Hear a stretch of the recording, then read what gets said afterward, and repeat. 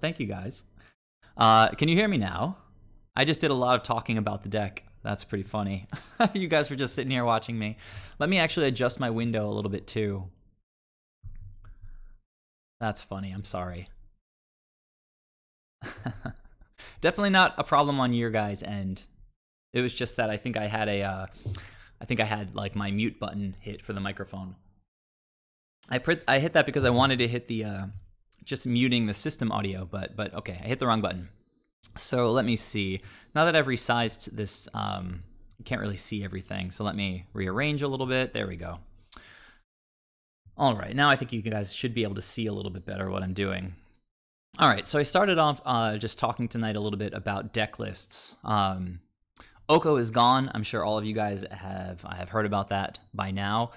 I was super excited about Oko at first. You know, these are kind of my colors. I've always been a green player before I even got into Merfolk. I was a big fan of things like elves. The color always spoke to me, like the Timmy side of me. I just wanted to play Craterhoof Behemoth and just like run people over, get it out fast with Llanowar elves, stuff like that. And then I learned about Merfolk. Attacking with gigantic unblockable creatures was kind of amazing, and you can also just counter people's spells. So I would definitely describe myself as a green-blue mage. So Oko was really exciting. It took a little while to sort of warm up to him after he was spoiled, after he was printed, but pretty rapidly people realized, you know, just how flexible and how powerful Oko was. And I think a few too many people realized it, and he caught the attention of Wizards, and yeah, he ate it today. So I was able to sell all my Okos this morning. I jumped out of bed at the last second, and I remembered I needed to unload these things. I definitely lost a lot of money on Okos. I can say I guess I had a pretty relatively funnish experience with Oko while I was playing with him, so maybe that's worth something. But I was able to maybe get 50 bucks or something by selling all my Okos. I definitely spent a lot more than that. It's kind of embarrassing, but at this point they're tanking, so I was happy to unload them when I was able to. So those of you guys who follow me with any kind of regularity know that I've been a big fan of the Black Splash over the last month or two. I was initially really hesitant to splash for what seemed like an unnecessary reason, just basically kind of an aggressive win condition, where I think the main plan of a Soulherder deck should be to gradually build up at value, gradually improve your position against the opponent until it just gets to a point where you can just lean on them and just win the game. And Siege Rhino, something like this, a 4/5 trampler, has this lightning helix effect when it enters the battlefield. It seemed like maybe it just wasn't worth adding a fourth color when we already can have sort of awkward situations with a Bant mana base. But then I started thinking more about what black opens up for us, and Assassin's Trophy is kind of a huge addition. It's a big reason to actually splash black at all. Came to seem to me to be actually more important than something like Siege Rhino.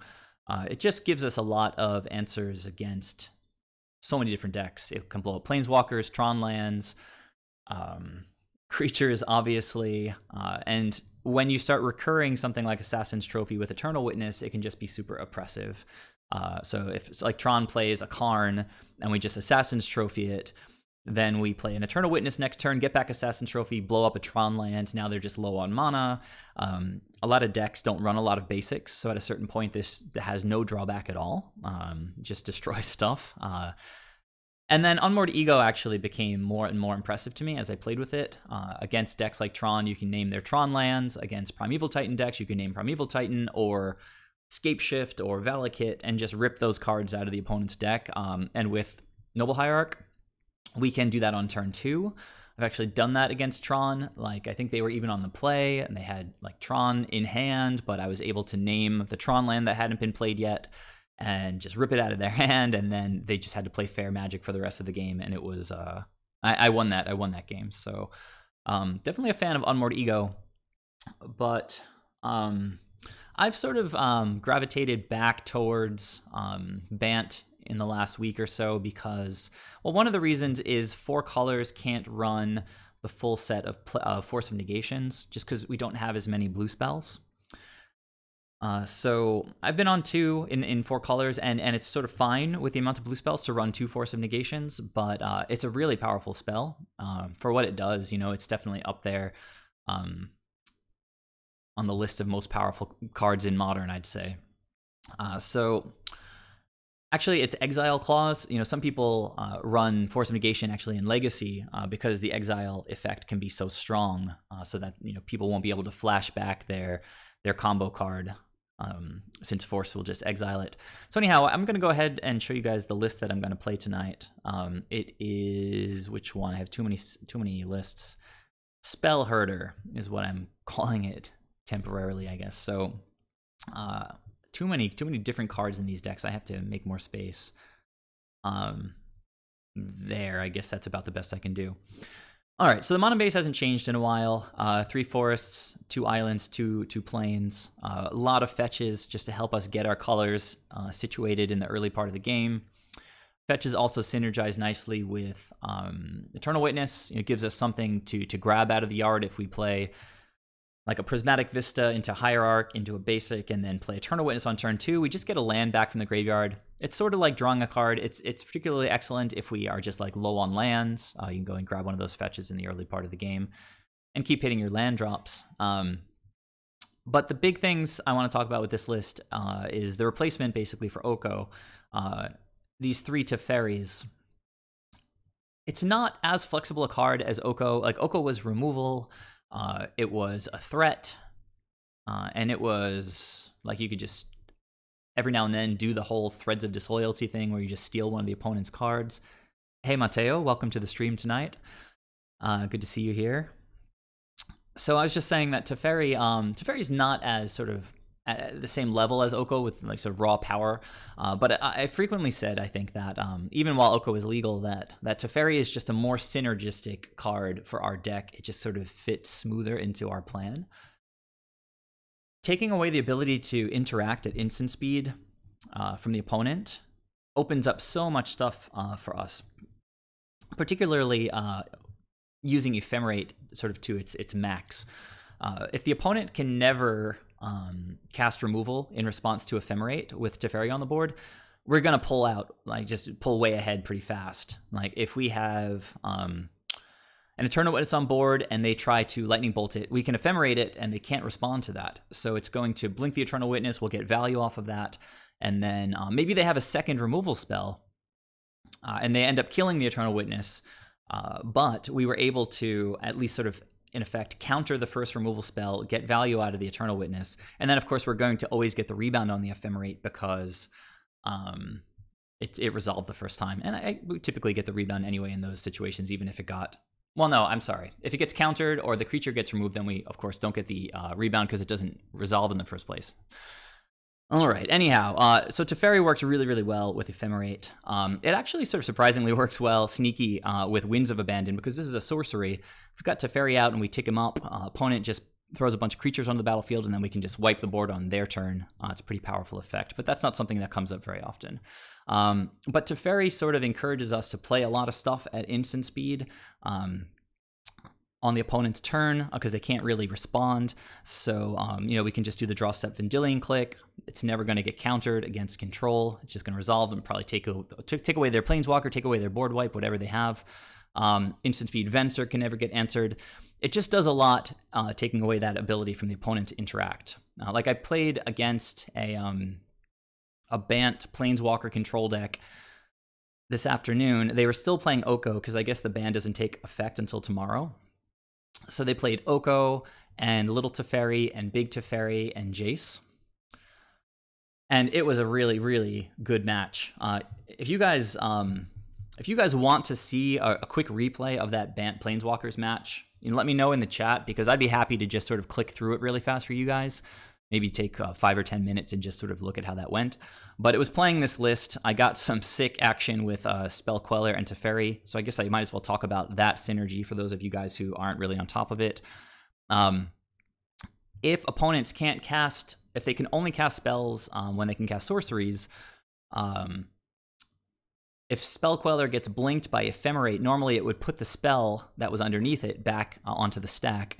But since they're not allowed to do that, it just goes to exile, or stays in exile. So at any time you quell something with Teferi on the board, as long as Teferi sticks around, the opponent's never going to get to resolve that spell.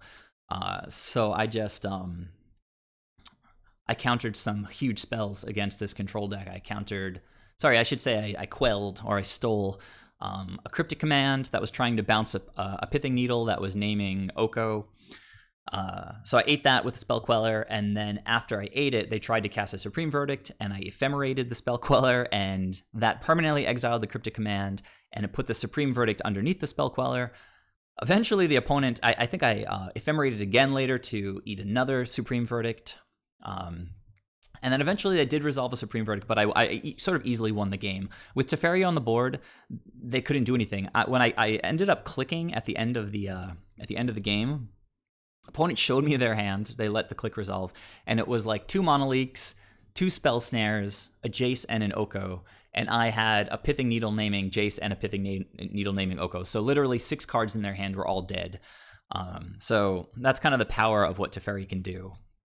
I had been moving towards having like 3 or 4 Teferis in the sideboard as like a really hardcore answer to like any control decks, because it just shuts them down. Like half their draws are going to be dead when they start ripping counterspells. So yeah, that's a sweet interaction between Spell Queller and Teferi. The plan with this deck now, adding in those 2 spells, is it really sort of squares off our curve around that 3-drop level. So the ramp becomes that much more important on turn 1. If we can stick Noble Hierarch or the 5th Mana Dork here with a single Bird's Paradise, play our 2nd land drop on turn 2, we're going to be able to play any of these 3 drops, which are all pretty powerful options. You get a Soul Herder down on turn 2. It's not necessarily like the most powerful spell, but it is a 3 mana worth of card hitting the battlefield. If the opponent doesn't answer it, next turn we can play basically anything. If we have a 3rd land, we're going to have 4 mana on turn 3. You can start bouncing their lands as early as turn 3 repeatedly, since you're going to get to Soul Herder at the end of the turn. So imagine you're on the play. On turn 3, you play Venser. The opponent has only played 2 lands. You bounce one of their lands with Venser. You go to the end step. Soul Herder blinks Venser. You bounce their other land. Now they're on 0 lands. So ramp is pretty important, and even Soul Herder on turn 2 is strong. The weakest turn 3 play, turn 2, 3 mana play is probably Witness, because at that point you're only going to get back at most like a fetch land from the graveyard. But even getting back a fetch land, it's still an extra card in your hand.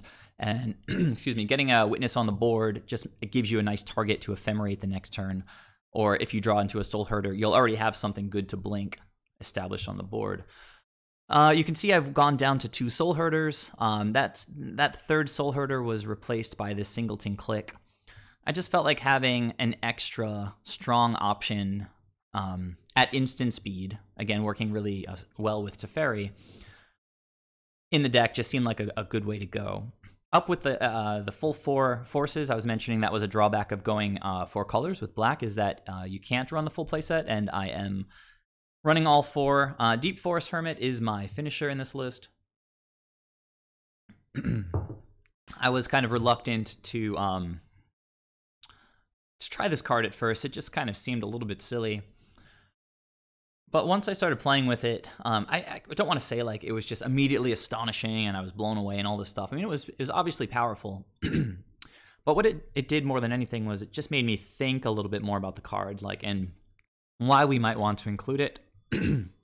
So I got to the point where I was just comparing it with Thragtusk, which a lot of people just say, or just assume that is sort of a mega slam dunk in any kind of blink deck, right? It gains a bunch of life, it makes a 3/3 beast. Like, how could you possibly do better for 5 mana than Thragtusk?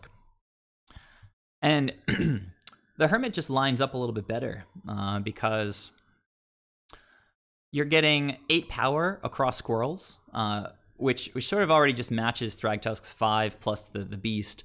But if you can blink this thing once, it just starts getting out of hand because 4 2/2s becomes 8 2/2s. If you ephemerate and resolve a rebound, you're getting the effect 3 times. So 12 2/2s. So between the Hermit and the Squirrels, you're talking about 25 power across 13 bodies. So the Hermit just seems to sort of be a natural choice to top out a Bant list like this. I did try it in 4 colors as well, and it just seemed redundant with the Siege Rhino. Like, this deck is really good at creating board stalls, and if you land a Siege Rhino, you don't really even need to attack with it. You just blink it a bunch of times and Lightning Helix the opponent's face. But it's two different ways of doing kind of the same thing, and this is another reason I kind of came back to Bant, was that Hermit seems sort of equal with Rhino as far as finishing power in my experience. It's relatively limited experience at this point. I haven't played Hermit for like months and months at this point, just like, 2 or 3 weeks maybe. But it just seems really strong. So if we can keep on with Bant and just not play 4 colors, seems good to me. At 2 drops, that's the one thing that this list is sort of going down on. It's just sticking with the snakes. I don't have any Charming Princes. I don't have any Watchers for tomorrow. But honestly, with the 5 Mana Dorks, I want to max out those 3 drops. And then at the top end, we just have Venser and the Hermit. Sideboard, I've been let me address your guys' comments here. I haven't tried Once Upon a Time. I know that Nassif was trying that a little bit in one of his recent lists, or maybe all of his recent lists. And I know some people on the Discord have been trying it. So Wanderer of Wastes, to answer your question, let's see. I've been a fan of it in Bant lists. Helps you find a dork on turn 1, while never being a dead draw later on. Well, it can be kind of an awkward draw later on. Even while watching Nassif play the card, it just wasn't always like a slam dunk. It's just, people assume that Collected Company is always going to be amazing. And then, you have Cocos where you just whiff, or Cocos where you just hit a Mana Dork or something. There's definitely, you'll keep like a 0 land hand or 1 land hand and then get 0 lands off of Once Upon a Time, and you'll feel pretty silly about it. So I'm not saying it's bad. I'm just saying that I don't feel super enticed to test it. I haven't seen like just a flood of results with Soulherder running Once Upon a Time. But if a few results get posted, I'd be happy to try it out. Glad to hear that you guys are trying different approaches and finding success with it. So Exaxes, you're saying seems like what can keep up with Field? Maybe you're talking about Hermit. Yes, it can definitely race a Field of the Dead. Prohibic 2000, the Post-Oko tech is really just to ferry Spell Queller, prevent the opponent from playing at instant speed, and then Spell Queller's effect is basically permanent. Just steal any spell. It's super powerful. I think I'll show you guys a quick replay just to show you guys the power of Spell Queller and Teferi, even if it's just the last game that I played. Before I do that, though, I just want to touch on my sideboard. It used to be all singletons or close to it, with just like a couple cards that were 2 ofs or 3 ofs. The idea being that we draw so many cards in this deck, we're going to eventually hit something that we sideboard in, and then we can just use Witness to recur it. But the way that Soulherder lines up against the field, you can really just split up the metagame into pretty broad categories, and then choose sideboard cards accordingly. So Celestial, well, that's not the best one to start with. I'd say Stonehorn, Dignitary, and Worship are the best ones to talk about first. They're really similar effects. Worship just basically says if you control a creature, damage that will reduce your life total to less than 1 reduces it to 1 instead. So basically the opponent's creatures become kind of meaningless because if they can't attack us below 1. Stonehorn, as I said, is a very similar effect, but this just makes them skip their combat phase. So it should be pretty clear that they're going to be better in different situations or worse in different situations. Worship, for example, is kind of the nuts against a deck like Burn, because if you have 2 or 3 creatures down, you get to turn 4, turn 5, and land Worship. It doesn't matter if you're at 1 life; they can't kill you anymore unless they kill the Worship. So even you can just cast as many 1-drops, 2-drop, 3-drops into an Eidolon of the Great Revel, and its trigger just doesn't do anything to you. It can't kill you. So Worship is insane against Burn. It's just kind of insane against any creature deck, except Infect. This says damage that would reduce your life total, and Infect doesn't touch your life total. Infect just gives you poison counters. So obviously Worship not good against Infect, and Infect is quite popular these days. So Stonehorn, on the other hand, does help against Infect because it just prevents them from attacking. A downside of Stonehorn is that you kind of have to babysit this card a little bit. You have to have blink effects on the board or in hand. You need to ephemerate it. You need to have Soulherder out to keep blinking it to keep the effect going. Now, obviously, you can get an infinite loop going with Eternal Witness and Ephemerate to keep blinking Stonehorn. I've done that. It feels great. But Worship is the lower maintenance of the two cards. You kind of land Worship, and then as long as you have a creature or two, you should be good to go against a creature deck. But I do like the split of them. Stonehorn is really poor against Burn. It might make them miss a combat step or two. It might act as a reasonable blocker, but it is a 4-drop, and they're not really killing you with combat. At a certain point, they're just throwing Burn at your face. So Worship definitely much better there. So these 4 cards in the sideboard are just my catch-all against any deck that wants to get aggro with me. Like, if you're attacking me, I'm bringing in these 4 cards probably. And if I draw any of them, you know, good luck winning, basically. Celestial Purge answers basically all the mid-range decks. Any Jund, any Rock, any Grixis Shadow, any Sultai Shadow, whatever Shadow decks might creep up. This is going to exile... It's going to exile your Death Shadows. It's going to exile Anglers. So they're not even getting those creatures back in their hand with like Kolagon's Command. It's just exiling them.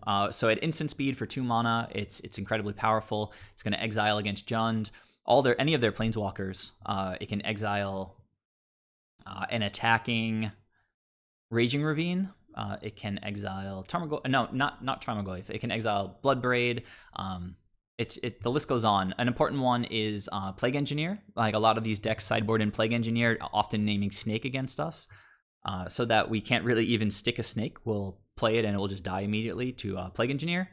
Celestial Purge is a clean answer against Burn. Gets rid of any of their creatures. It's a pretty awesome card. I started off with like 1 or 2 of them.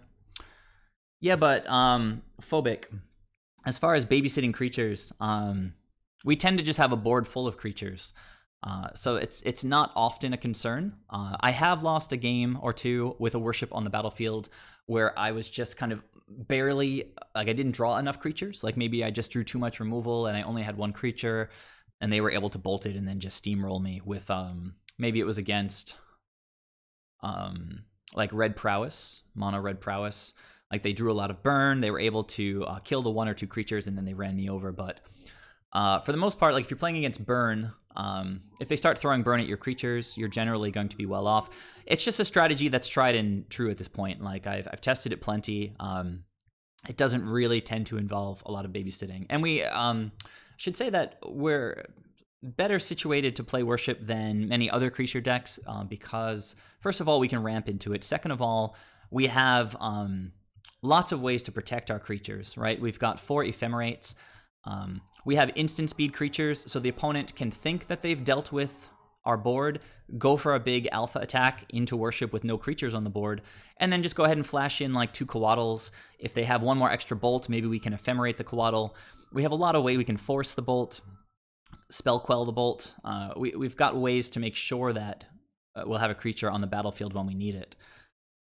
So anyhow, these cards have proven their worth. It's why I'm up to 4 of the effect, because it's just been better than any of the other sort of, you know, like Collector Oof. It does a great job, like 1 out of every 20 matches or something like that when I draw it as a singleton. But, you know, it's not like, I mean, there's a lot of Urza decks, but I don't see it that often, honestly. I don't know. Like, I know it's very popular.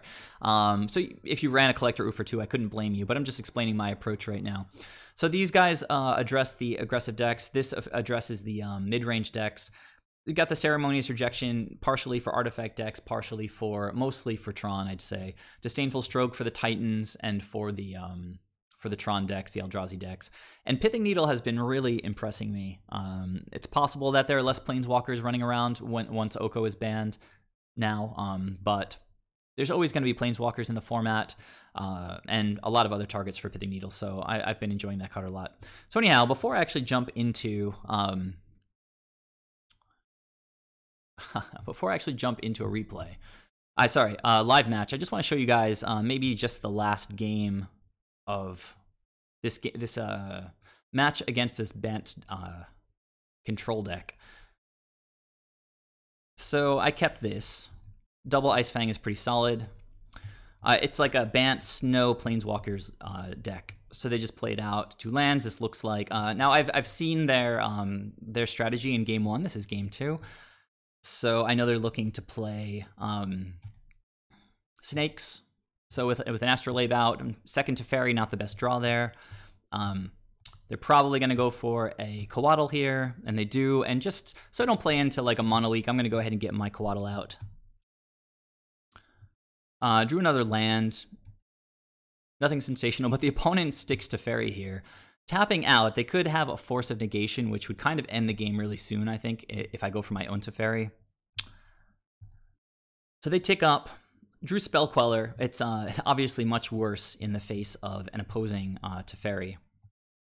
Play a land, get a forest, and I'm just going to go for my own Teferi here, and it resolves. So looks very much like a mirror match at this point, but you guys know that my deck is likely quite a bit different than the opponent's. So they play their 4th land on curve, and they go for Jace the Mind Sculptor. So it is Planeswalker control. They get to start brainstorming. Teferi continues ticking up. I drew a Force for the turn, I believe. I kind of clicked through that pretty quickly. Play an Ice Fang on my turn. I can't really do anything at instant speed. So I think I'm just going to use Teferi to bounce my own Coatl. A pretty versatile little guy this Teferi is. At a certain point, I drew a Winds of Abandon, and I bounced the Ice Fang so that I can actually play 2 spells this turn. Not a whole lot happening really fast with these 2 Teferis on the board. I'm looking to draw into like a Pithing Needle at this point. Mateo, as far as Revoker, it comes up a lot in discussions, but there's just a lot of removal in Modern, right? People are just playing tons of pushes and bolts and everything. Anything that most decks have ways to kill creatures. It's not every deck that has a way to just straight up kill a Pithing Needle. And when I'm trying to stop something by naming it, I'd like that effect to stick around. And I don't really like having to babysit a Revoker. I do enjoy Revoker in the right metagame in Merfolk because you can vial it in response to the opponent casting a Planeswalker. But I think I've just liked Pithing Needle better. Our opponent's brainstorming. They Field of Ruined my Temple Garden, or replace it with a basic plains, and they land Oko. They turn their Astrolabe into a 3/3. A feeling they're going to go after Teferi here, leaving back a Coatl. Interesting. Going after Teferi, an easy choice just to block and kill the Astrolabe. So at this point here, looks like the opponent is ahead. I'm trying to draw into Pithing Needle to slow down their Planeswalkers. Spell Queller's not grabbing anything. I've got a redundant Teferi in hand. I can play an Eternal Witness to get a Force or an Ice Fang. Obviously, Force not great with Teferi on the board. Not a lot of creatures to wipe away with Winds of Abandon. So we're just kind of at an impasse at this moment. I'm going to play another Coatl. There's another Dork. But I decided to run out the... well, I thought about running out Spell Queller, but I decided to attack first. Doesn't make much of a difference. Can't really do anything at instant speed anyway. And get out the Spell Queller just as another flying attacker. I thought maybe the opponent might trade with the Coatl before seeing the Spell Queller, and then I'd have a bigger attacker post-combat, but they didn't take the bait. They returned my Spell Queller. Kind of an interesting move. They have a Death Touch blocker. They've got 7 cards in hand. Spell Queller could potentially be useful if I'm able to answer their Teferi. So, bouncing Spell Queller, I'm not sure. So they're going to path one of my Coatls. I get a land out of my deck, and they turn, excuse me, they turn this Coatl into an Elk. So they get to get rid of my Teferi, which is pretty rough. Excuse me. Opponent's going to Brainstorm and definitely looking kind of behind the 8-ball here. They crack a fetch, get a Temple Garden, play an Astrolabe, another Astrolabe, drawing cards, and they pass to me. So I'm going to start my turn by just casting the second Teferi in hand. Opponent with 6 cards currently. They cast a Coatl. Probably means that they're digging for a counterspell. And Teferi resolves. So we're back to where we started. Teferi takes up. Played a Breeding Pool untapped, but I'm not sure that was the best play. Ultimately decided to go with Coatl here, which means that I probably could have... Well, I drew another Dork, so that kind of ended up not really mattering. All right, play out Birds of Paradise. This is definitely a deck that runs board wipes, so I don't want to like mega overextend. These Teferis, I have to think the opponent is holding a significant amount of counter magic in hand. Still, again, digging for Pithing Needle. Opponent Verdicts. I ran through that pretty quickly. They get in at Teferi, unable to answer him cleanly with their Astrolabe. Jace is going to Brainstorm. Opponent's on 8 cards in hand. Still on 8 cards, they have to discard. And they discard a Field of Ruin. So I'm going to play this Eternal Witness. Opponent is tapped out. Get back a Coatl. There's not a whole lot better to get. Just want to reestablish a bit of a board. Tick Teferi up. Play Coatl for like the 8 millionth time. Play a Coiling Oracle. I could ephemerate any of these guys now if I wanted to, but I just drew into a Pithing Needle. So the thing to name here is Oko, because the opponent's at a spot where they're just going to start making a ton of Elks.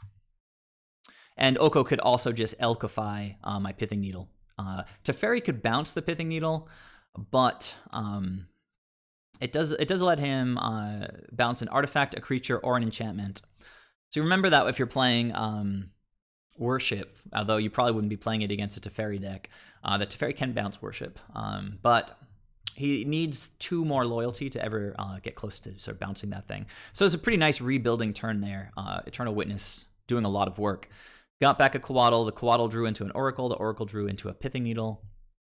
The opponent's left with just kind of Jace adding value. I mean, they've got 8 cards in hand. Okay, so I think that they're both getting in at Teferi. Pretty easy choice just to let him eat 1 and trade with Astrolabe. They're going to exile the Eternal Witness. A little bit rough. I get my last basic. Cracking a Misty Rainforest, and I guess they're just thinning the deck. Playing out their Coatl, and 7 cards in their hand. I just drew into a Hierarch, which was actually pretty sensational in this spot. We've got Oko kind of handled here. Teferi doesn't matter too much right now. Jace is semi-problematic. So what we can do here, pretty much all the cards in our hand matter. We can play out Hierarch, cast Wind to get rid of this Coatl, attack for 2, actually kill Teferi. That's the plan, right? Kill Teferi so that Spell Queller is live. We still have our own Teferi. And then opponent just can't interact with Spell Quellers and Ephemerate just countering everything. So that was actually an excellent draw, ripping that Noble Hierarch. Okay, so let's go ahead and just non-overload the Winds of Abandon. If I overloaded it, you can see it would be 4 more mana, 1, 2, 3, 4. I wouldn't have enough to cast a Spell Queller on the opponent's turn, and that's definitely something that I want to be able to do. So not being able to interact with me at instant speed, I just get to sort of kill Teferi here. Now I can play at instant speed, the opponent can't, and that was just a real crux of the matchup, was whose Teferis were going to stick around longer. Okay, opponent goes for Cryptic Command, bouncing the Pithing Needle. And I guess the other mode was probably just draw a card, I guess. So I could have potentially let that resolve and let them do something with Oko, but I didn't really feel like that, so I'm going to try to Spell Quell this. I read from kind of a mile away that they have 5 mana left. They could very easily have a board wipe here, but I do have an Ephemerate in hand to back up the Spell Queller. Opponent Brainstorms, plays a Field of Ruin, and actually I think that they may have misplayed here. Now, when they pathed the Eternal Witness, I got a basic. So as far as the opponent knows, I still have basics left in the deck. But what they could have done was Field of Ruined my Temple Garden, I could have floated white. Then they could have gone to their second main phase. I don't have a third basic plains. I actually have no more basics in the deck. So if they Field of Ruined the Temple Garden, go to second main, they could have resolved their Supreme Verdict. But it takes a pretty savvy player to find that line. Opponent attacking Teferi, it's sort of fine. Definitely not blocking with Spell Queller. And here they go for the Verdict. All right, I get to Ephemerate the Spell Queller. Doesn't matter how you stack stuff. Teferi's going to take care of everything we needed to take care of. The opponent can't cast their Cryptic Command. And I just eat a Supreme Verdict. I'm going to cast this on the Oracle on the rebound. It draws us into a land, which I just put on the battlefield. Eternal Witness is going to get an Ephemerate out of the graveyard, which just really going to help us lock things down here. So I take Teferi up. I can attack with Exalted at Jace, and now their Planeswalkers are effectively sort of neutralized. Opponent thinking about what they want to do. Really the highlight of this replay here is the interaction between Spell Queller and Teferi. It's quite strong. Okay, opponent goes for another Verdict. I had a couple of choices here. I could have chosen to go for Ephemerating Eternal Witness to get back a Coatl. And then on the flashback, sorry, on the rebound, I could have flashed in Coatl and drawn another card. Opponent wouldn't have been able to respond to that since I've got Teferi out. But it just seemed like the opponent had already cast one Verdict. Another one is under Queller. This is a third. If I can deal with this one, I might just be able to get to the next turn with my creatures on board. This is the opponent's third Supreme Verdict. But it turned out they had a Snapcaster Mage into Xaxes mana to be able to cast a fourth Verdict. So board wiped. Opponent's tapped out. I need a good draw. And I hit Teferi, which is not super amazing. I had a choice here of using this Teferi to bounce the Pithing Needle and use all of his loyalty to do that. I would draw a card, let me use my mana this turn. But imagine the opponent, out of all the cards he's been drawing and brainstorming with Jace, he's got a Force of Negation in hand. If I get my Teferi off the board, even for one play, I could play another Teferi, and then they counter him with Force of Negation, and now I'm just naked and no defense against anything they're doing. So decided to tick Teferi up here, be a little bit patient. Next turn, I can start bouncing things with my Teferi so that I'll have some sort of overlapping protection. This Teferi will be on the board protecting this one from counterspells. All right, so Jace resolves. Not much I can do about that. They brainstorm, and let's see if they have anything else. Looks like they do not, so they just pass through. Draw a dead card, but I used Teferi, as I mentioned, to bounce the Pithing Needle. That drew me into a Hermit, so this is actually going to be a pretty solid turn here. Play Pithing Needle back out immediately, name Oko. Go ahead and resolve on the second Teferi. I'm going to tick this Teferi up, just because I don't really need to bounce the Pithing Needle again right now. And play the Hermit. So really nice board presence all of a sudden. 9 power on the board. Opponent just uses Field of Ruin. That's fine. Okay, they're going to brainstorm again. And here we have, I think, literal 4th copy of Supreme Verdict. All 3 are in the exile zone, and this one is being cast from hand. There's only 15 cards left in their deck. So, clean answer to my Squirrel Lord. Rest in peace, getting rid of the Squirrel Lord, as well as everything else in my graveyard. We've got Teferi as an extra draw. There's an Oracle as another redraw. People who say that Oracle's a little bit underpowered, it's a central part of the way that this deck functions. Another Pithing Needle for Jace. That's pretty solid. Go ahead and bounce the Coiling Oracle back to my hand. Replay it. Drew a Force. So things are getting pretty solid for us at this point. Path, I'm going to let that resolve. We've got more creatures in the deck. Ephemerate, not the best draw at this point, but it's definitely one of the best cards in the deck, so it might come in handy sooner or later. Remember, opponents' Planeswalkers just can't do anything. Pithing Needle doing a great job. Okay, opponent plays a Snapcaster. They have to do it main phase. And Click is a pretty good draw here. So not going to attack, just tick up to Teferi and pass. Let them go to their main phase. Didn't really need to do that. On their end step, I'm going to click them. You see the opponent's definitely not going to win this game and the next game, so things were pretty much wrapped up. They did let this resolve. I got to see their hand. And you can see what Teferi does against control decks. They've got a hand of 4 counter spells, and then the Pithing Needle's taking care of the other 2 guys in hand. So at this point, the opponent just scooped after showing me their hand, and it was... Yeah, Bison, that's a good call. I was actually going to remind people in the Discord that you can bounce nothing. I guess that's a good call. I didn't need to bounce a Pithing Needle, it's true. The only reason you'd want to bounce something of your own would be, I guess, something that actually does something good when it enters the battlefield. Like when I bounce the Oracle back to my hand. Then I replay it, and I draw a card from Teferi, and I also draw a card from the Coiling Oracle. So bouncing Pithing Needle, thanks for pointing that out. I should have just left that and then bounced nothing. Interesting to talk about that a little bit. If you target nothing, the opponent sort of can't count. Excuse me. Opponent can't counter your card draw. But if you go to bounce something and it goes away, like if you go to bounce your creature and the opponent kills your creature, you won't draw a card off of Teferi, I believe, because the effect, the whole ability will just get countered.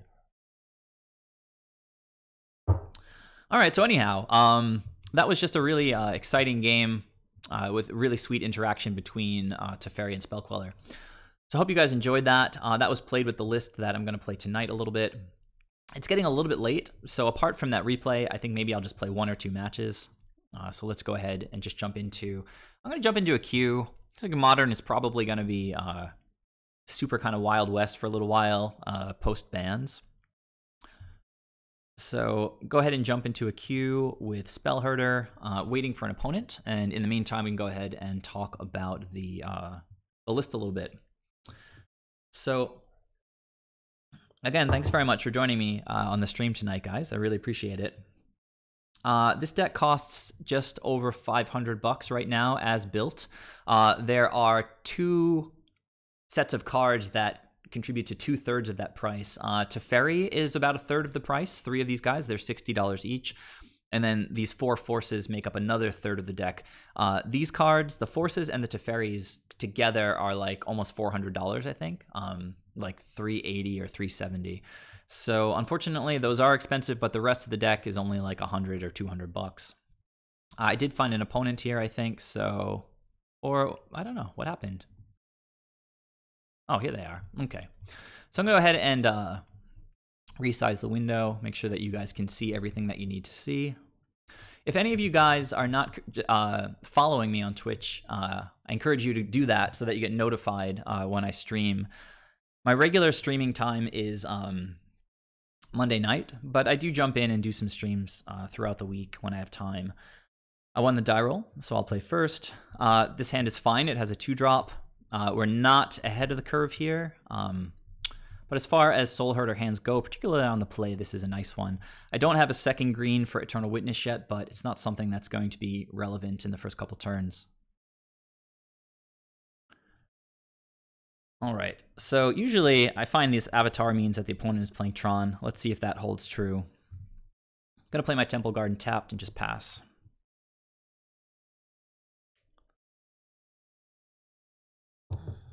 Snow-covered island. Fun.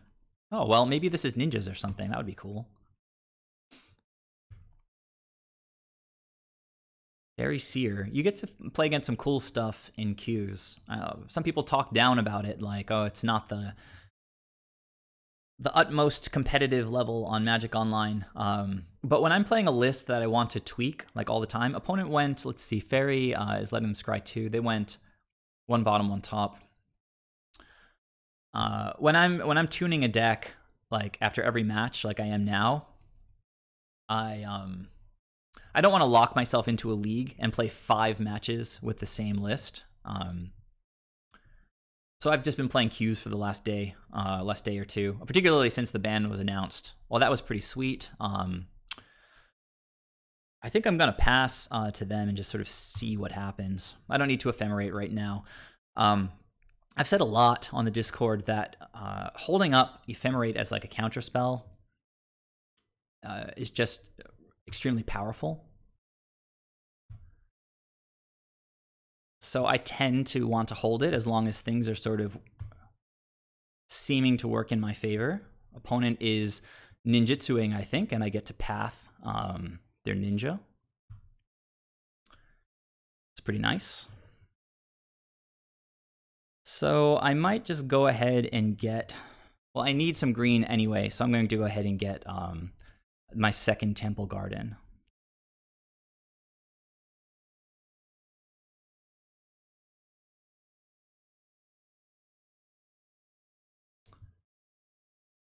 So now I can play Eternal Witness and get back the path. Seems pretty good. Oh, Disrupting Shoal. You got me, opponent. Touché.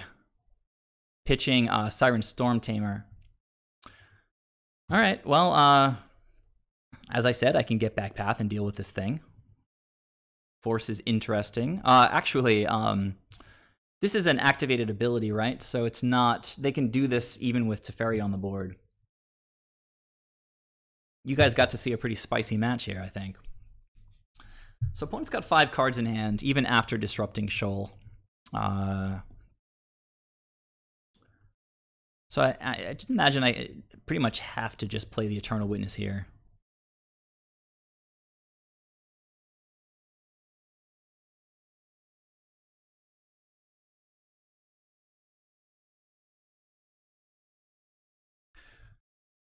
I do have my own force if they want to have like a counter battle.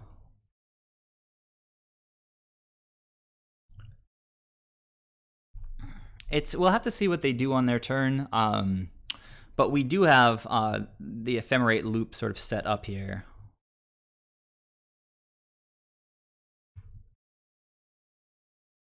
I don't think I'm going to upkeep path. All right, opponent's got a 3rd land. Looks like mono blue. Mono blue ninjas.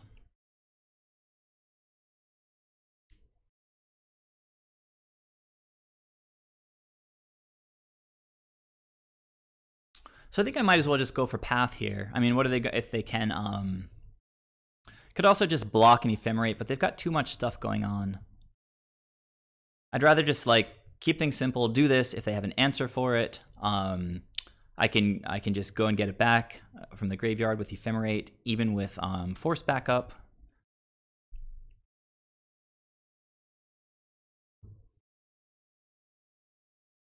All right, that resolves. Opponent with the mismatched lands, they've got snow-covered and non-snow-covered. I'd love to have Island Walk right now. Another Fairy Seer. And I think that taps them out of blue for the turn. So unless I have another Disrupting Shoal and another 1-drop in hand, I'm going to be able to get this path back. They went bottom and top. Land is actually pretty solid here. Don't really like my attacks here, though we have to be a little bit careful. They do have flyers. And there's not a lot of life gain in this deck. So, I think I am just going to go ahead and main phase this. We play out Teferi. Bounce the Siren. Bounce the Siren, right, with Teferi, and then Ephemerate and Path. So here I can get anything I want, basically, but I think I'll just get a basic Forest.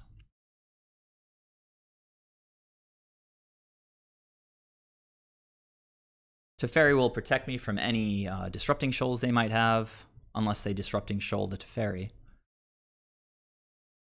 Which would be pretty rough. Okay, there we go. So now I can Ephemerate... sorry, hang on a second. Let me see what I draw first.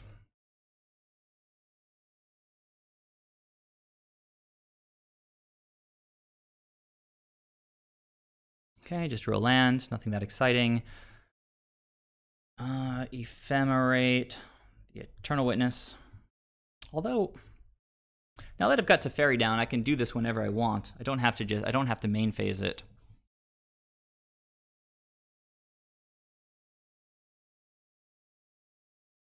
Yeah, I think I'd rather let the opponent make a bunch of suboptimal plays. Oh, although, let's see, they're going to play out that, let's see, they're just going to attacks, so, okay. Going at Teferi here, so I guess I might as well just do this now. They can't do anything at instant speed. Make sure I'm clicking the right things. And this will start our loop. So feeling like we're in a pretty good spot here. Just need to not fall too far behind on time, since I'm doing the live discussion thing. Currently, obviously, no blue cards in hand to pitch, but next turn we'll have a chance to draw another card. And we'll get to untap and actually hold up force. So getting path here.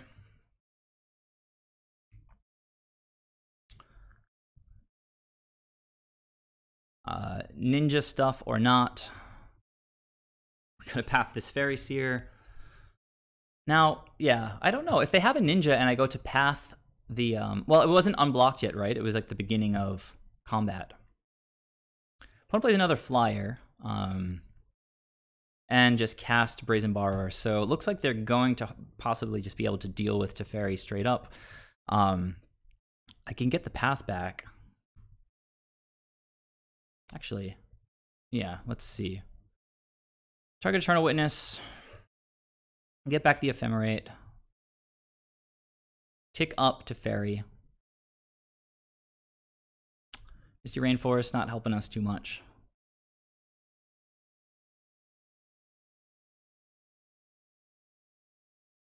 Let's see.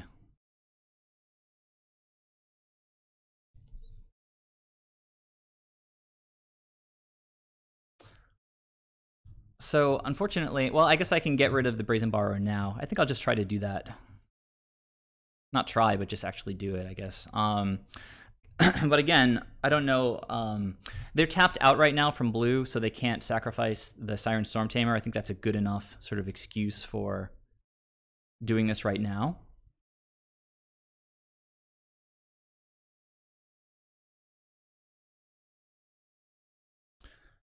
And then we'll have force up on their turn.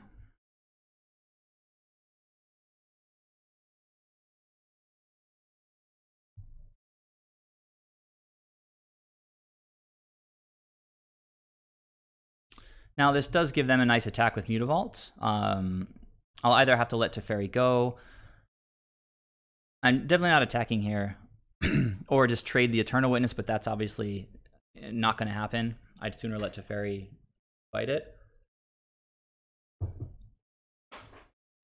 We not wait so we can block Vault Ephem. Well, again, I think part of the point was that they were tapped out of blue, and I didn't want to let them untap and then protect the Brazen Borrower. So I'm just going to take this opportunity to cast this here. Curious Obsession can get a little bit out of hand. Oh, opponent just scoops. That's pretty awesome. They had a pretty solid attack here, but we were going to be able to keep recurring path. So we got there. Pretty interesting matchup. So Pithing Needle can name Ninja of the Deep Hours, since it is an activated ability. Purge does nothing. Disdainful Stroke does nothing. Seems like a deck that wants to win through combat. So maybe all four of these things probably want to come in. Also, these are 4-drops. It's going to be hard for them to counter them with something like Disrupting Shoal. Pithing Needle can name Mutavault. It can name Siren Storm Tamer. It can name... Although they have Brazen Borrowers that can bounce like a worship from the battlefield. But they're not really like a go wide kind of deck, so... Well, maybe they are. Maybe I just contained them that game. So Pithing Needles, how good are they? We didn't see any Planeswalkers.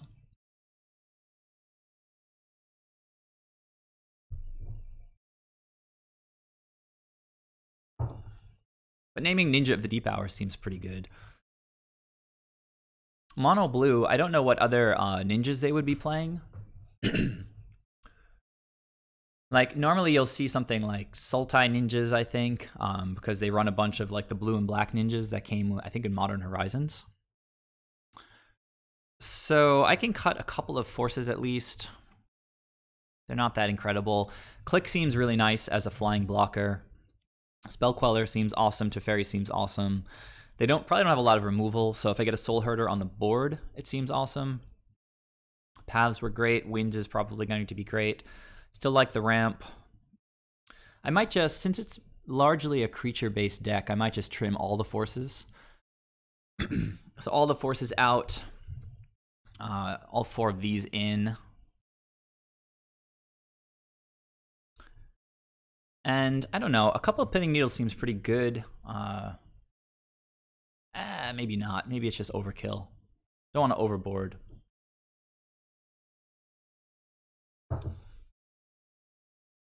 Now, of course, they can just start slamming Curious Obsessions. Oh, man, this is quite nice.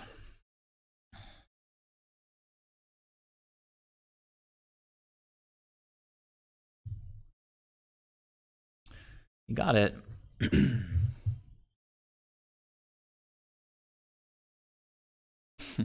Okay. And no double blue yet, but we've got white and blue. Are we going to get ninjutsu'd here? I feel like the answer is yes. Maybe. Let's see. All right, well, they're tapping out.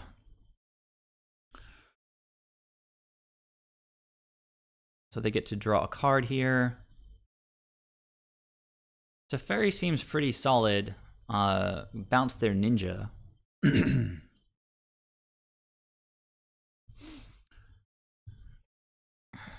Yeah, I'll get Teferi down and then just start playing Spell Quellers. So we just really want to dodge Disrupting Shoal, or I guess Force. Let's see how it goes. Okay, I don't think we're in a terrible spot, but that was pretty bad. Blue land would be solid for Venser, for Vendilion Click. Opponent's going to continue to draw cards off the ninja for now.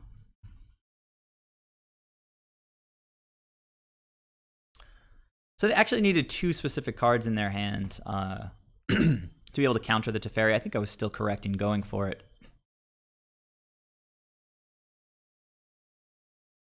So Liam Wander gets to counter sorceries and instants, more little flyers. So I guess they are going wide, and Winds could be potentially pretty good. Stonehorn could also be pretty good. I am going to try to block one of their flyers, I think, with a Spell Queller. Although, no, I'll probably just try to eat the ninja.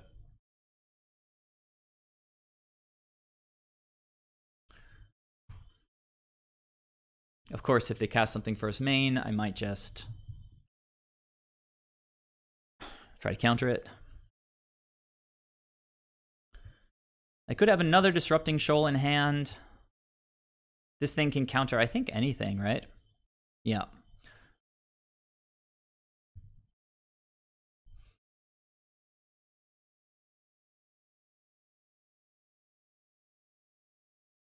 We're hoping they have just like a Force of Negation in hand, and they can't counter this because it's not a non-creature spell. Eat this ninja right here. Maybe they ninjutsu in something else. It's kind of what the deck does.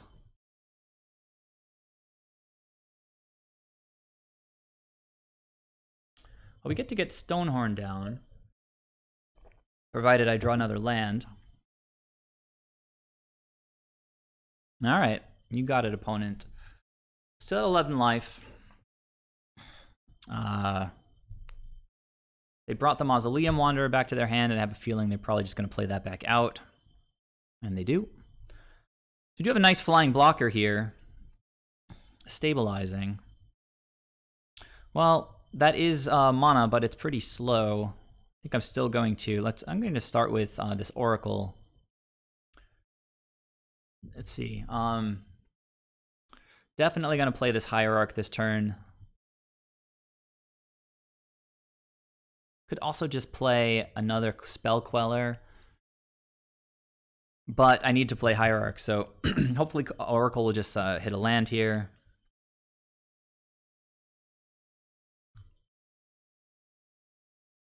There we go. And I could attack with Exalted, but I think I'm on defense for the time being. Probably just trying to eat this ninja again. And then next turn, we can definitely go for Stonehorn. Slow things down, maybe draw an Ephemerate.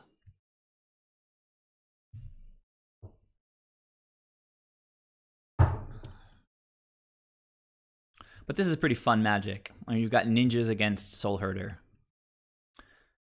Snap back, huh?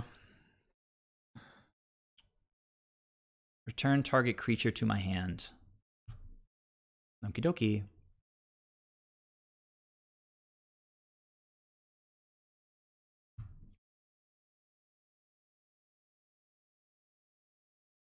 Now they could have like a mana leak or something, which would be really annoying if I try to land Stonehorn. I don't think that I want to chump this ninja. I don't love letting them draw cards, but I do like letting them tap out. So maybe they draw something that they really want to cast.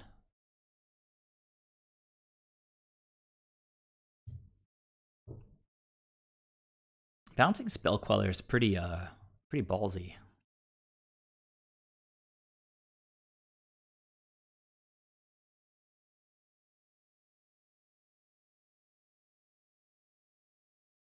All right, Liam, thanks very much for joining me. My pleasure, and hope to see you next time. So what is the opponent holding up here? We can play Oracle and then hold up Spell Queller again. And probably still not die next turn.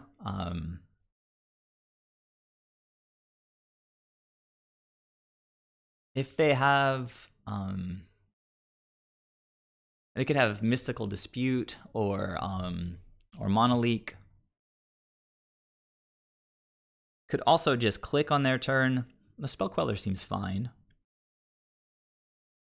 I like kind of trying to draw things out of their hand. They know I have the Spell Queller. So...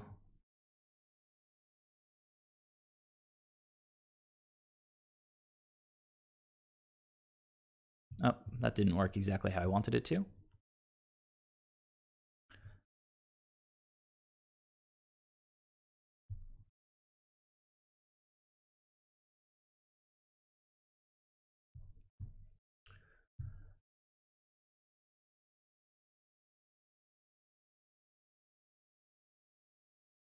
Okay, we did hit a land. So now things are extra interesting. I could play out Stonehorn with 4 mana, or just hold up Venser or Spell Queller. So yeah, I think I just like passing here. Like, if I do something on their turn, you know, I think I'll just probably... I'm not double blocking this ninja. I might chump. We can get in for 3 here. That seems reasonable. I like doing something on the opponent's turn, force them to interact, and then hopefully tap out, and then I can play Stonehorn. Unimpeded. We still don't have any bounce. We still got 4 Ephemerates left in the deck. 2 Soulherders. I'm a few minutes behind the opponents on time, but it doesn't seem like we're heading in that direction.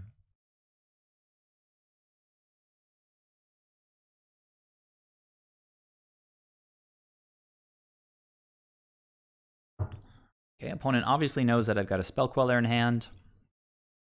Played this island, played this heath. Excuse me. They've got Mausoleum Wanderer for instants and sorceries, but all right.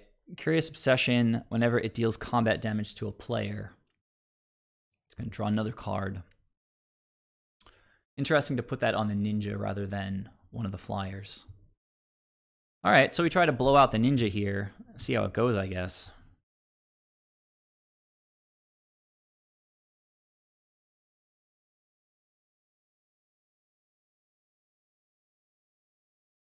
And again, it's, you know, if we get them to tap out on their turn, it's kind of a win for us.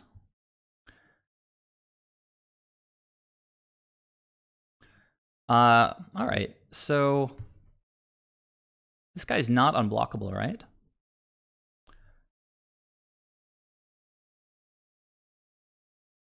So now if they go ninjutsu, I'm going to play Stonehorn. I hope that they have like Mystical Dispute and can't cast it. All right, well, we've got 3 mana up here. Time to go for it. We've got actually 7 here, so we can play Stonehorn and have Spell Queller protection. Though Stonehorn only gets us 1 more turn here for the time being.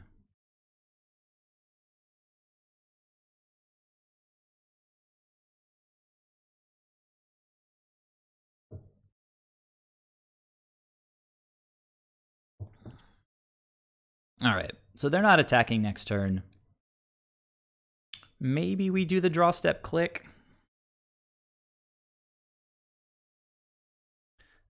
I'll just do an end step click or just hold up Spell Queller. I think I'm still attacking here, obviously, since they can't attack.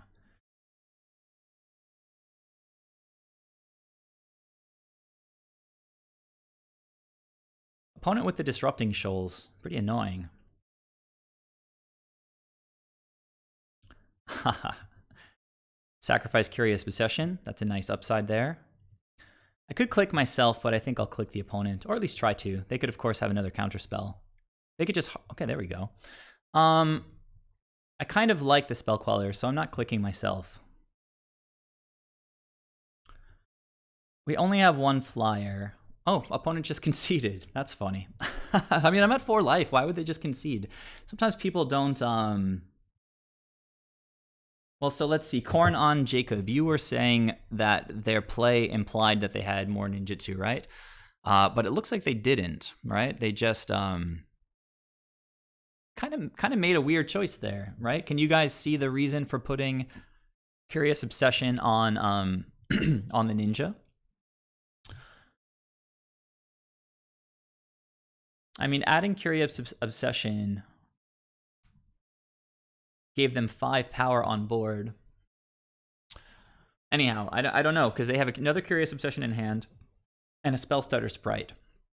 Now, this encounters spells with CMC X or less, where X equals a number of fairies.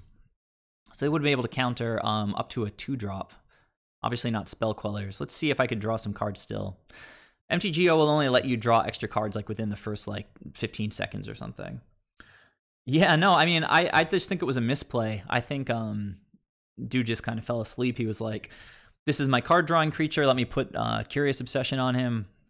Because, yeah, I don't really see the rationale, but not just strapping that onto the flyers. That's why you play the flyers. I mean, I could see not putting it on Mausoleum Wanderer because maybe you're going to sacrifice the Mausoleum Wanderer. Mausoleum Wanderer is actually quite a strong card, but in spirits against us because I've had like Winds of Abandon in hand, but just was unable to cast it because opponent has Mausoleum Wanderer, and even overloaded Winds of Abandon still only has a CMC of 2. So even if you're paying 6 for it, Mausoleum Wanderer... Sorry, this is not CMC. This is just unless I pay where it's equal to its power. And so I just never got to a spot where I had like 9 mana where I could cast Overloaded Winds and then pay 3 mana or something like that. Anyhow. So DV Neil, the idea was I couldn't block with Spell Queller. Right, I did think about that when I saw that it was a 3/3 with Curious Obsession, is that I just have no profitable blocks with the Spell Queller. That's a good point. Yeah, that's actually a great point. That explains it totally clearly. If they made a Fairy Miscreant or a Mausoleum Wanderer into a 2/2, I just eat it with the Spell Queller, and the Curious Obsession kind of goes away. They just kind of forced a chump block. I know from I've tried Curious Obsession in, I think I tried a Spirits deck with Curious Obsession that either Rothgar or maybe both he and Stoneheart on the Merfolk Discord, they were trying like Spirits with Curious Obsession, and so I tried it, but it's a pretty tricky card. You saw I forced them to miss their attack step, and Curious Obsession requires that you attack with a creature. So Stonehorn just got rid of that, which is just kind of a fun little thing that you wouldn't necessarily think about. So anyhow, that was a pretty sweet game. I love cool developmental decks like this. I love seeing them. I love playing against them. I love beating them. So maybe I'll play one more match tonight. It's a pretty fun build, I think, that we're working on here. So got all you guys here with me. Is this the same guy that I just played against? I'd rather not play the same deck twice. Let me see if I can find his name.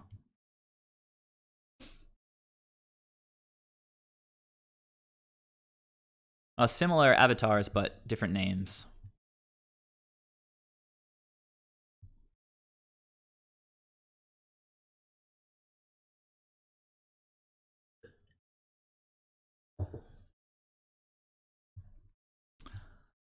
Mateo, do you play a lot of Pauper? I've heard a lot about the format, a lot of good stuff, actually, all positive about the format, and it's one that I'd like to get into eventually. Opponent says, good luck, have fun. I say, hey, good luck. Or, hey, same to you, I guess. I won the die roll. And, yeah, this is pretty similar, I think, to the hand that we had in game 1 of the last match, where I had turn 2, 2-drop, no ramp, but decent cards, so I'm going to keep. Opponent's mulliganing to 6. Again, we've got a Tron avatar.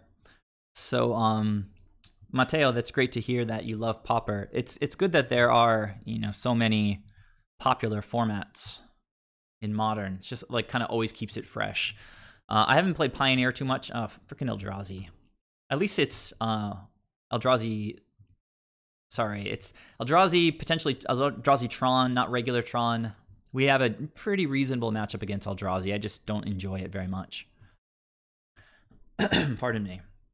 Spell Queller could be pretty good, but I have a feeling they just have another Eldrazi Temple and they're going to play a turn 2 Thought-Knot Seer. So in this spot, I think I'd like to ramp. So going to play out the Coiling Oracle. If it hits me a white source, I can path even like a turn 2 Thought-Knot Seer. Opponent's probably like licking their chops right now, thinking that I'm just like some kind of garbage deck. Second Eldrazi Temple. I called it. I called it. What is going on? I hate Eldrazi Temple. This card is so unfair. Why does this exist? Like, why isn't there a card that is called Human Temple, where it lets you make 2 white mana for humans? Ugh. 4-drop on turn 2 is ridiculous. Sorry, guys. I'm getting salty. And not only does it take away my removal spell, it exiles it, so I can't get it back. All right, well, I've got instant speed stuff, so clearly that's what I'm going to be doing here. To cast this guy, I would need an extra white source. I'm not casting Eternal Witness anytime soon. Could go get, like, green-white. That would cost 3 life. Just getting another white here seems fine. Or another blue. Probably another blue. I don't know. Ephemerates are sick in this matchup because you can just, like, ghost block all day. Throw your Coiling Oracle in front of him and then Ephemerate. Double Eldrazi Temple on a mulligan. Okay. Yeah, Eldrazi, exactly. Just one letter. Just one more letter, wizards. Alright, so maybe they'll go for another Thought-Knot, and I'll Spell Quell it, and then they'll have a Dismember in hand.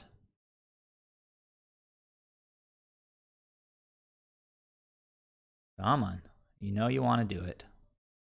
Yep. I'm going to take the bait, guys. I'm going to take it.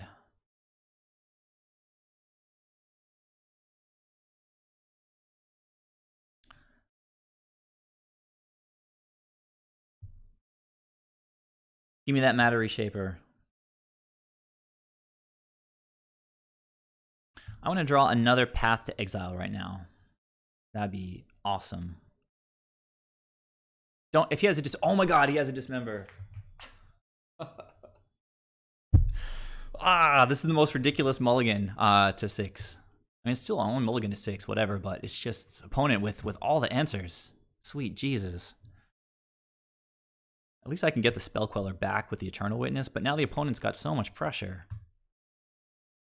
Well, that does change things slightly. It actually kind of makes me want to go get another land. Another land with Eternal Witness. And then just sort of hang on for dear life. The opponent might play a Matter Reshaper. Maybe I'll have to chump, but favorite way of beat the deck is by disrupting their combo. Since they dig so hard, they have fewer cards in the deck. You just mill them out. Oh, I'm not even paying attention. Which deck are you guys talking about? I get you're probably talking about Pauper or something. I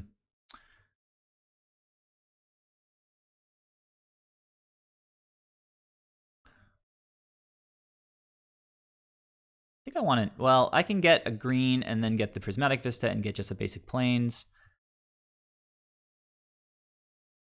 All right, I just need to dodge another Thought-Knot Seer for a minute.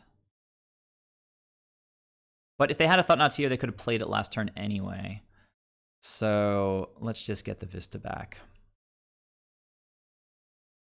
All right, well, I've got Force up if they've got like Karn or something. And then next turn, we've got a Hermit to stabilize. Oh my god, I'm gonna give this guy the middle finger right now. Oh, it's so unfair. He only has 3 lands. How is he casting all these 4-drops? Oh my god, guys. I'm getting salty. There's no way he's gonna have this luck. And he exiles it. Exiles it. Oh man. At least I'll have Death Touch with this Coatl. I think I can still take my beats here for a minute. That is frustrating. Double Thought-Knot. Yeah, I'm not forcing that. I need my Death Touch right now. At least they didn't have another land, but oh my god. I drew a land anyway. I should just gotten Spell Queller back. Yeah, playing this on my turn just seems fine.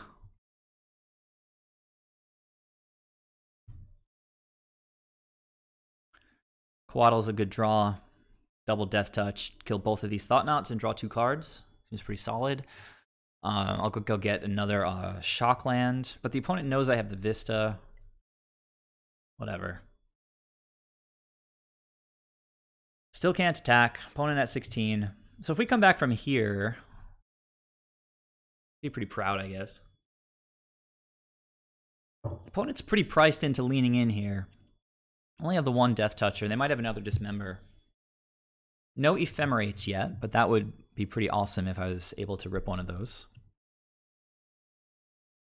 Okay, looks like they're going to go get a land. Maybe another Eldrazi Temple, so they have all his Dust online, but I have Force of Negation in hand. So maybe it's an... Oh god, it's not... Oh my god. Alright, so this for them to have the perfect game, they need now to... All right, you know what? I'm going to, I can still get a Temple Garden, play a Coatl, draw a path. I don't even know. It's like, getting another Eldrazi Temple, I feel like they have all his dust in hand. So they have 3, triple Thought-Knot starting on turn 2, and they have an all his dust in hand. So I'm clearly going to play this Coatl here.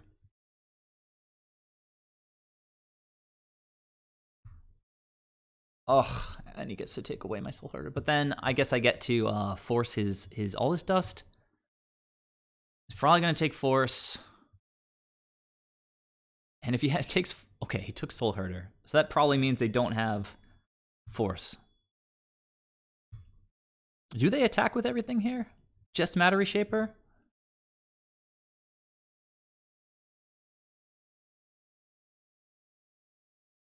Interesting. I mean, I don't have...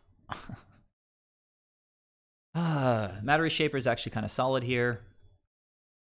If I draw into my Singleton Winds, that would be the best draw possible. I'll have just enough mana to cast it.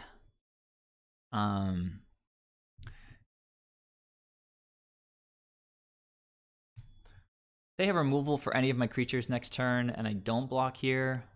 No, I still die next turn if that works, if that happens. So, I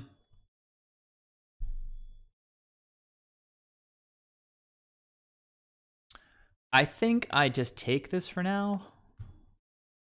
I'm in a pretty bad position, but I don't need to take all day. All right.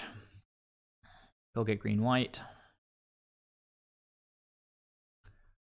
This will put me down to 1, so come on, Winds of Abandon.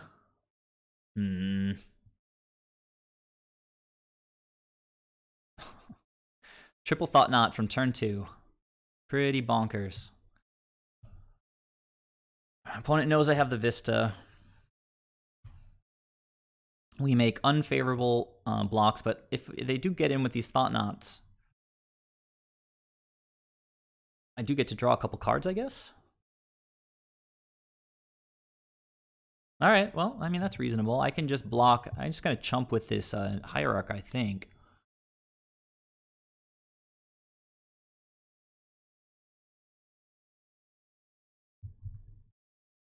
Don't really need the extra mana right now.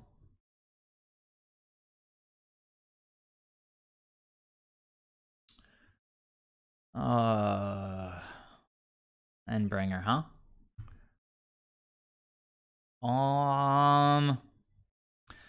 So I guess I'm just going to go down to 1. I know they can ping me if they untap with this thing, but my only out here is the that thing.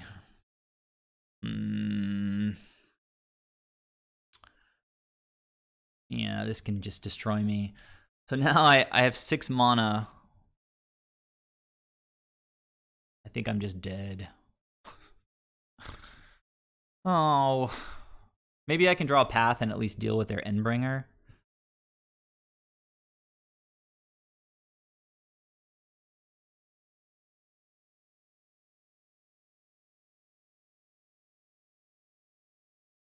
Not just going to give up against this garbage.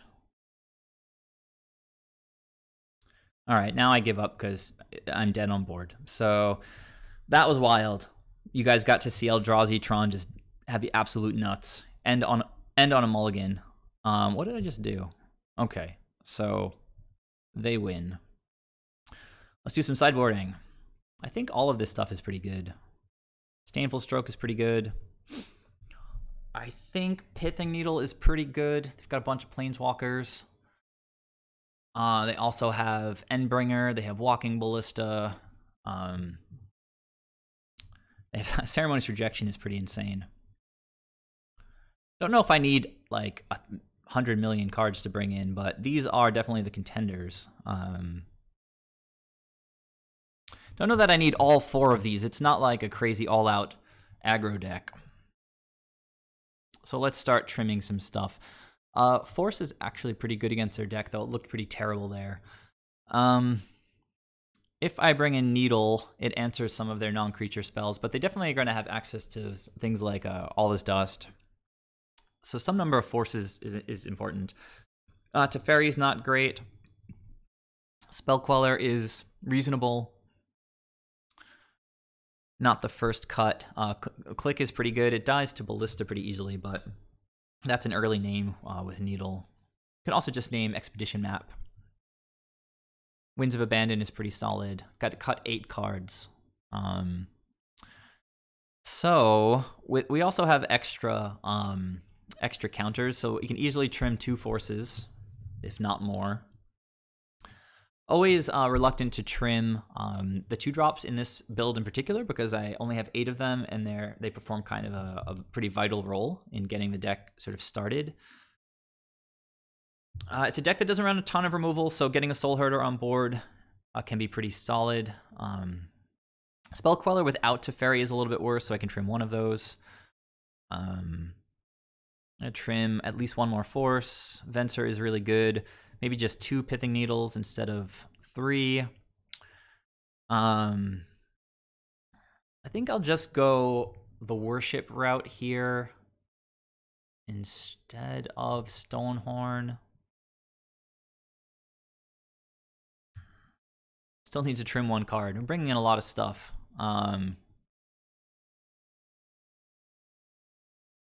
I don't know. I like ramping against these guys, but I wouldn't cut Noble Hierarch, I don't think. Yeah, but we play them for a reason. I can trim one of my dorks, I guess. Since all the other cards are pretty good. I don't like being in a hole against Eldrazi Tron. I don't really like being in a hole against any deck.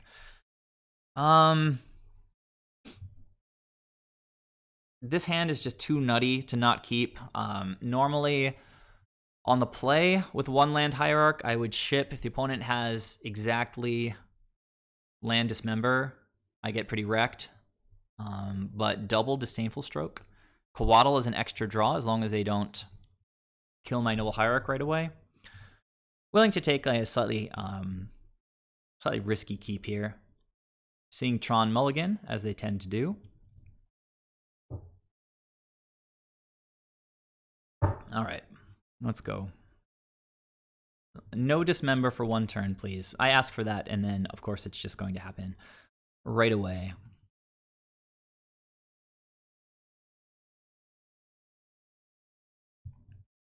Come on, opponent. All right. Rarely been so happy to see an Expedition map. Play this guy on my turn because I really want to draw lands, obviously, right? Okay, didn't hit it, but we do have some mana. We're going to be able to hold up counter spells.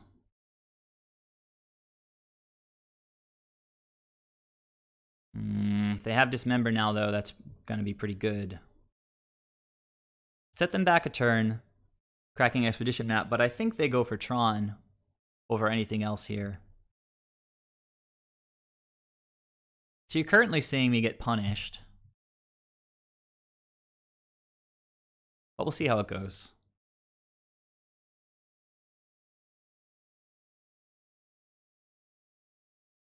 I could also just ephemerate the Noble Hierarch now that they've let me untap.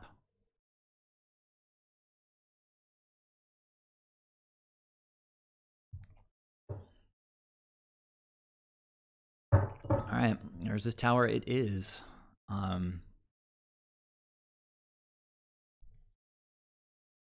now we get to see why I kept this hand.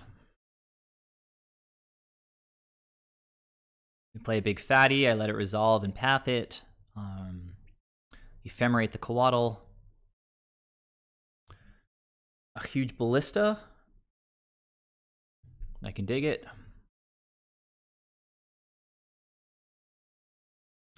I am tapped out. They have 1 mana left for Dismember, which would be pretty solid. Doesn't look like they have it. Okay, of course we can path our own Ice Fang if we want to, but with Tron Online, we kind of are priced into keeping up counter magic.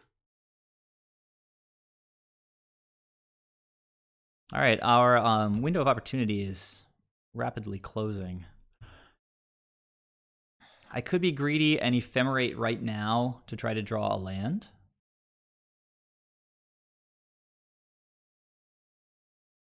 Question is, what are the odds I hit a land? What are the odds that I get wrecked if I don't hit a land? I think I have to pass.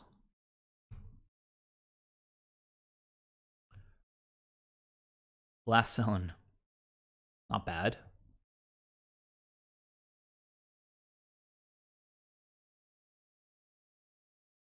I say, hang on a second.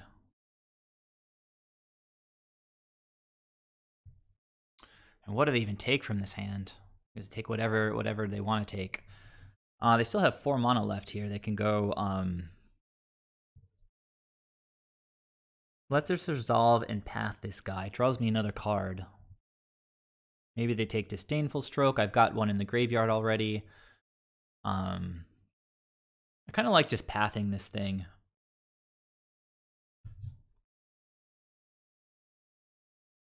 They could take Disdainful Stroke. That's a totally reasonable option.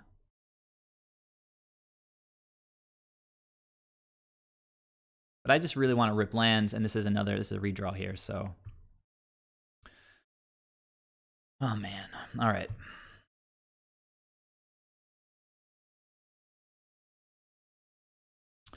Well, opponent had the nuts in game 1. Not the super nuts in game 2, but I kept a risky hand and I'm getting punished. I've now drawn 6 cards after my opening 7 and haven't hit a single land.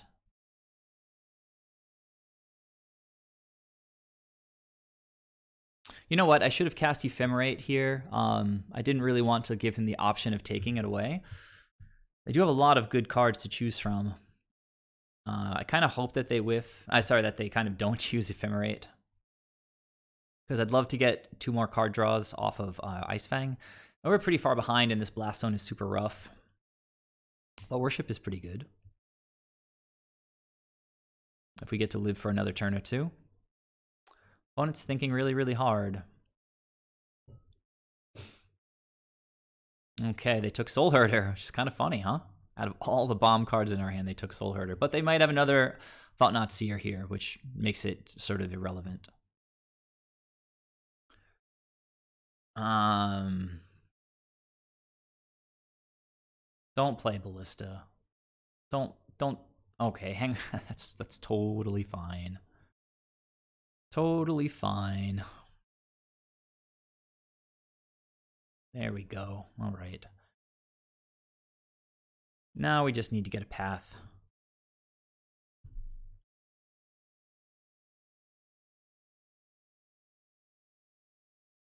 All right, there's the lands. So we do have to hold up Disdainful Stroke here. Blast Zone is obnoxious. Costs 3, right? 3 and tap, so that's just their tower, and they're gonna have at least 5 mana beyond that. So do I even bother playing out a Hierarch here? I think maybe I just play. I can't imagine not leaving up Disdainful Stroke.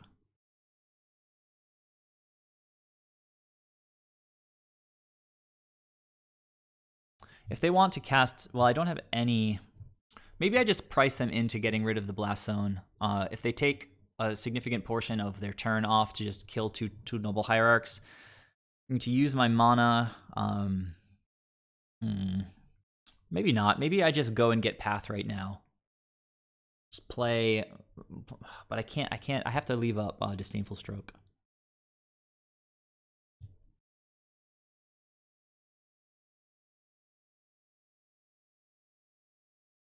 Okay, let's play.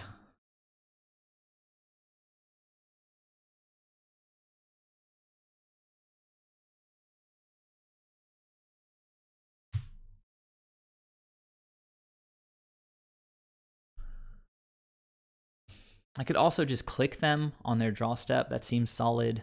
But if they have 2 big plays, really is not good for us. Untap and slam Worship. But only if Hierarch lives, right?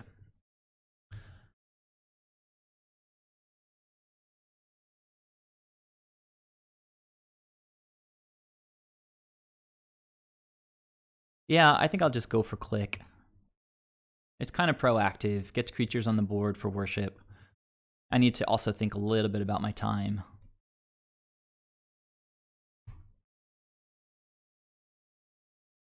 All right, so this is a bit shields down here.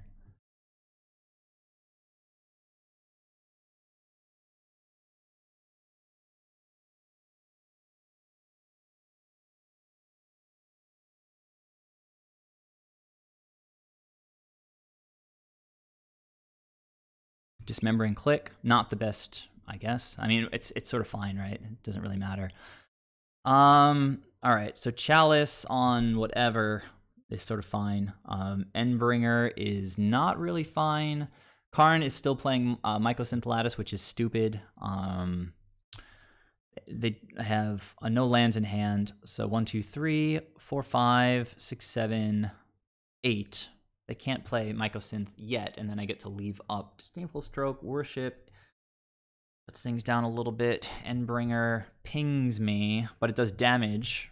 It can kill creatures. That's problematic, right?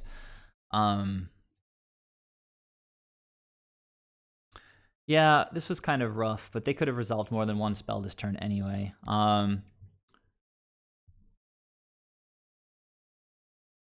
think I have to ship Endbringer. It's like the biggest threat, I guess. You guys can tell me how wrong I was there. We just fell way behind in this game.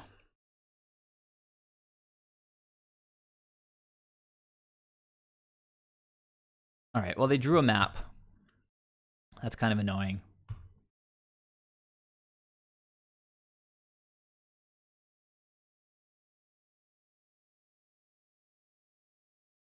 So maybe they can Karn and Lattice now, which is basically banned. Or they can Chalice on 4 or something. All right, you got it, opponent.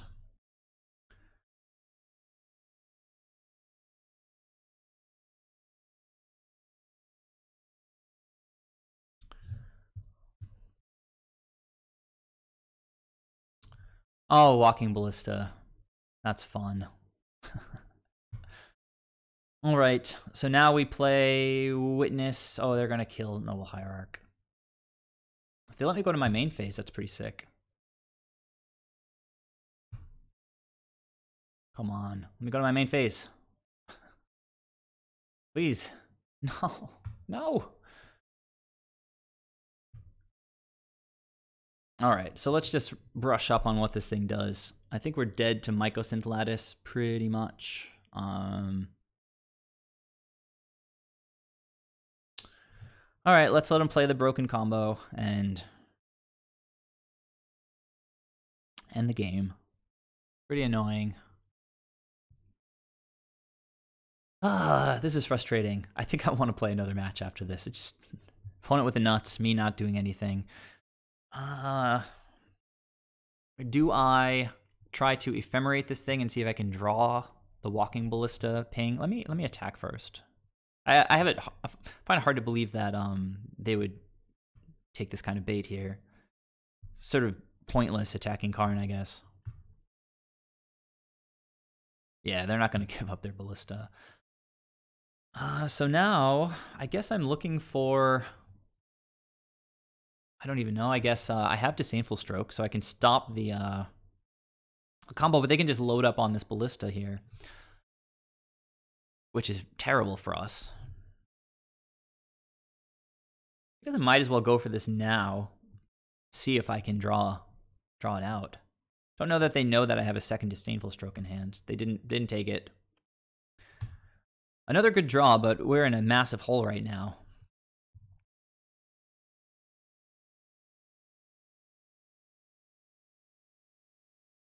I promise, guys, we have a pretty reasonable Eldrazi Tron matchup.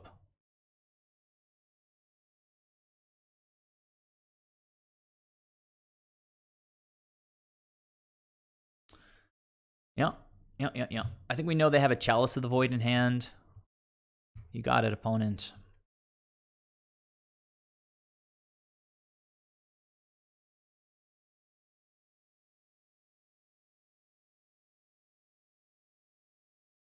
Oh, man.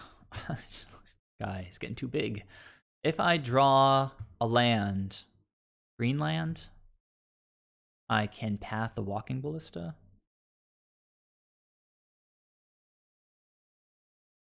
All right, they've got me effectively at, what, 8, 4? I need something right now. I guess a green land, like a basic forest would be fine. Still not really a great position for us, but...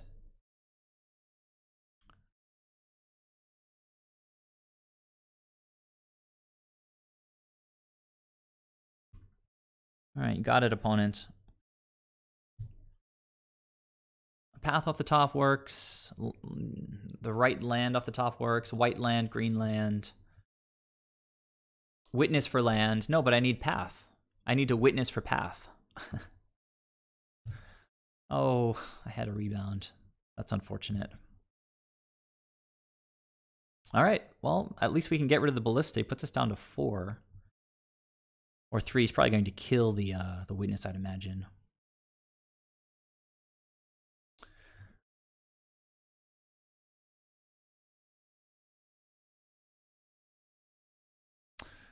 I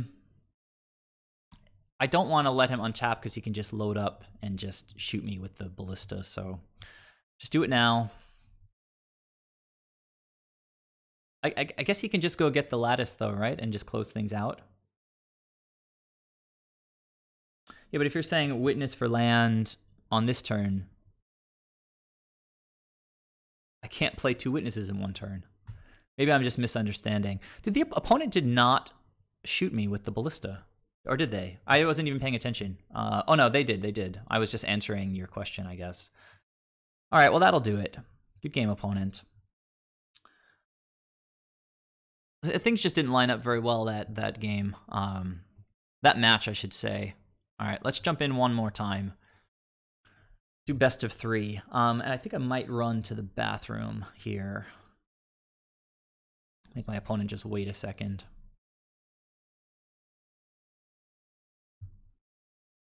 Hey, just a second. Be right back. I'll see you guys in 1 second.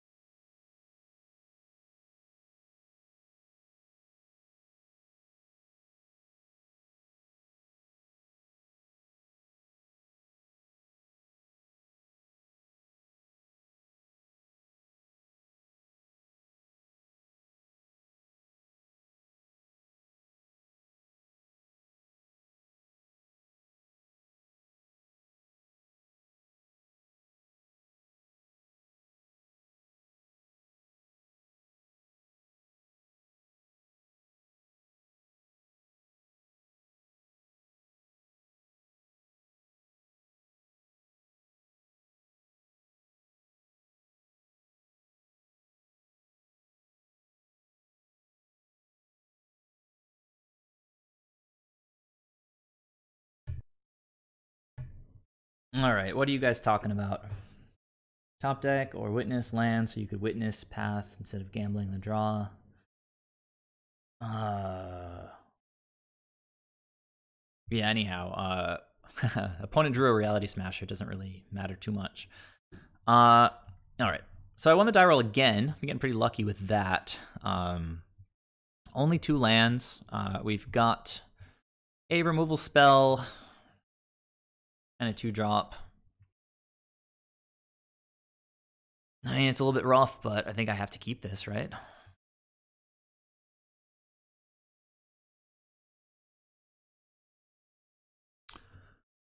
Okay, opponent kept 7.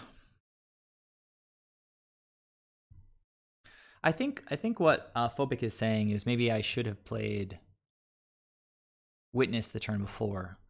So this looks like it might be Shadow, particularly with this avatar. They looked at the top of my deck, which is a strange play on turn 1. Usually they look at their own top card. Now, if they Thought Seize me and take Ice Fang, that's kind of annoying, but we've got pretty good cards in hand against Shadow. It doesn't look like it's Shadow after all. Unless it's the one with Ranger Captain. What do they do? What? Oh, they're naming like a land? Don't name Windswept Heath, please. Don't do it. Don't name Windswept Heath. Okay. Oof. Well, so we've probably got a Misty on our side of the board. I can bounce that thing with Teferi when the time comes. That's bold. What a turn one play. All right, so now we run that thing out. Faux show. No idea what we're playing against here. Basic green seems okay. Not really, because if we draw another forest, we can't play our white-blue spells. So since it seems kind of a control-y deck, I think I'll just go ahead and get another shock land, like a Temple Garden. And we'll play this Coiling Oracle that the opponent knows about. So this is going to be the last match of the evening.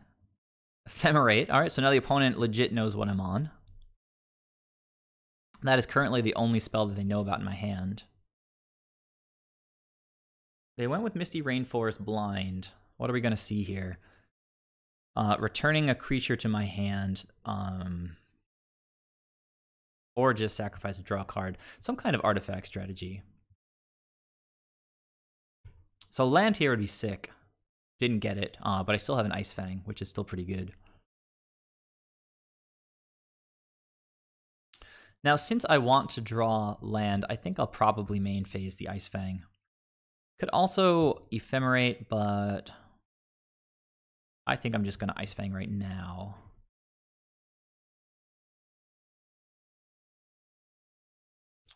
We've got Force for the opponent's turn. Are they going to Mystical Dispute me or something?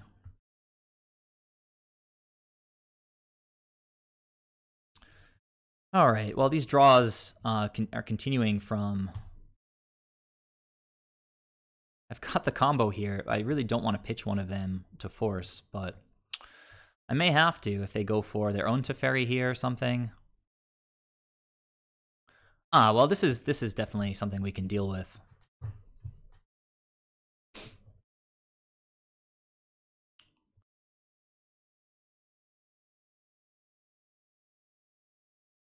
Batterskull costs 5 to play, right? And I can also just counter it. And there's a path. That's a nice one. So I am going to probably path on their upkeep. Continuing to not draw lands. I think I might just want to Ephemerate. It's tempting. But if they have a path in hand and I go to Ephemerate now, I can't Force or anything like that, so... and I'd rather not path now. It gives them a land. They play a fifth. They get to play a 5th land and just play Batterskull out. Yeah, I mean, I could play Teferi and bounce it the following turn. Seems reasonable, but I don't have a 3rd land yet. At this point, pathing one of my guys seems like a reasonable choice. I think the better play is just to path this thing on their upkeep, Ephemerate one of my creatures, hopefully draw land. I have 8 cards in hand, though, right now. Giving them a 5th land doesn't really... I guess it does, but then I can just counter the Batterskull. I think I'll do that. I do have to pitch one of my blue cards, which I don't like. Don't love.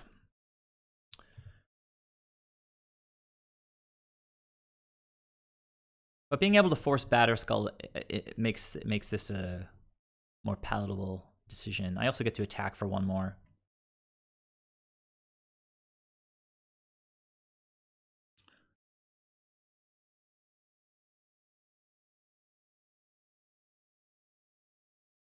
Okay, opponent... Oh, pause on upkeep.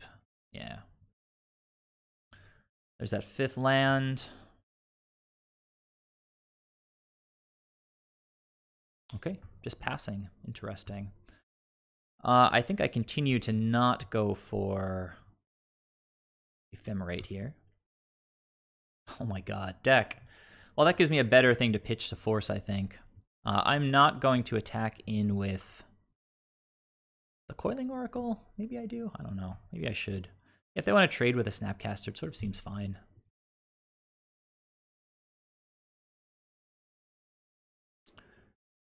And I'm just going to pass and probably just bin Eternal Witness? What are they doing? Just their own? Oh, I can't counter this. It's unfortunate. Put it onto the battlefield. All right.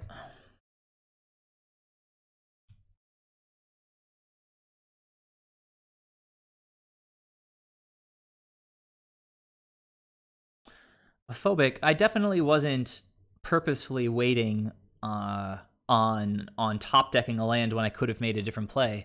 I think what you're saying is I should have played out a witness, gotten a land. I'm pretty sure I did something significant on the previous turn that used one of my lands, preventing me from, like, did I use a path that turn? I know I had 3 lands and I tapped one of them. The point is that if I just played out witnesses, the opponent could just ping them down with ballista. I wasn't going to be able to play a witness, get a land, play another witness, and get a path right away. So they were going to get to pump up the ballista. And in the end, I don't think the sequencing really made that big of a difference, particularly since the opponent just got at me with a Reality Smasher. Sword of the Meek. All right, you guys are distracting me. So now they're going to play Thopter Foundry. I'm going to try to counter it. They're going to counter back, and we'll see how it goes.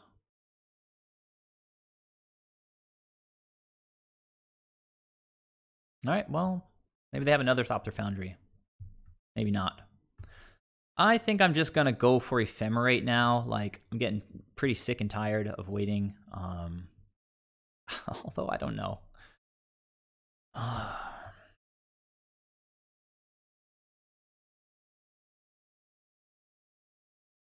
Let's do it.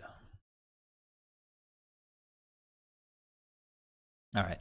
Could have put it onto the battlefield if I did Coiling Oracle. That was an opportunity. I think that so I think I'll just blink this thing now. Would have been better to have targeted the Oracle there. Was a little bit hasty in just clicking the Ice Fang. The fact that the opponent seemed to be kind of F6ing there, maybe they're just going to go for I can't Spell Quell, but I can bounce one of their artifacts back to their hand. Can't Spell Quell Whir for 2. I feel like it's going to be a hard matchup. I can try to Eternal Witness for a force, but they could just they can just go for the Whir in response.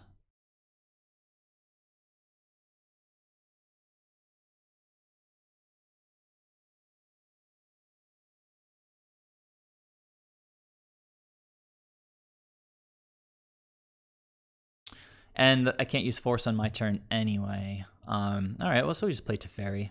See how it goes.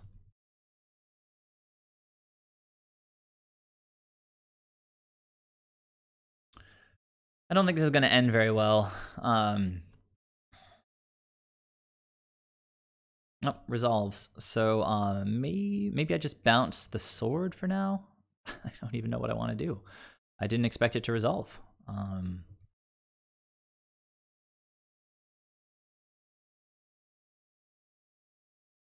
Just slow them down a touch. Draw a card. All right, well, that's a land.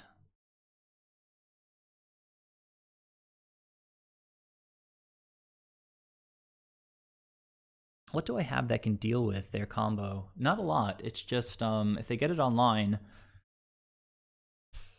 it's going to be rough, I think.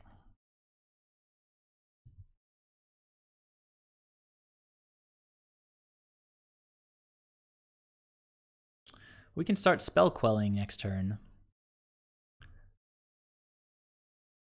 Let's make this construct. Still have a healthy life total. Opponent with all these snowlands is probably playing Coatl, so this could be representing that.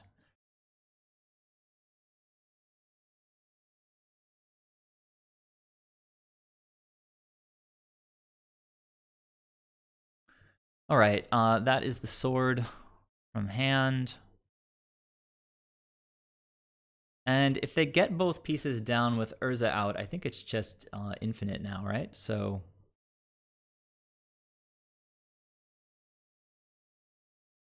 Aha. Equipping. All right.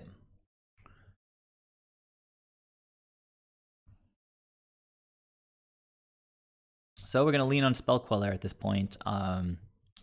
Got green, green, white, white. We need some blue. That's about it. So, getting Death Touch would be reasonably nice. So maybe I'll just get basic blue.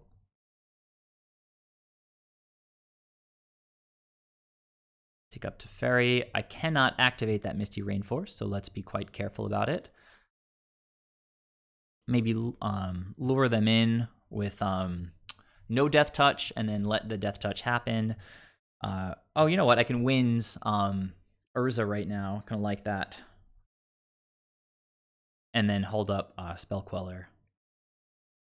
One more land and I'd be able to wipe all their board, but Urza is just a little bit too scary, I think. So I can cast it on their turn, though, which is pretty sick. I don't really see a reason to do that, though. I can also go Witness Path, but then I won't have mana to hold up Spell Queller. So I think I'm just going to Path.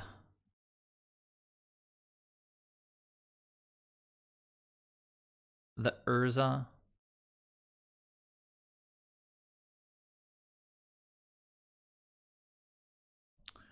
Now this is going to chill in the graveyard where I can get it back with Eternal Witness. And I think I'm just going to Death Touch block the Construct. So that's kind of all I've got here. I might want to get in with the Coiling Oracle.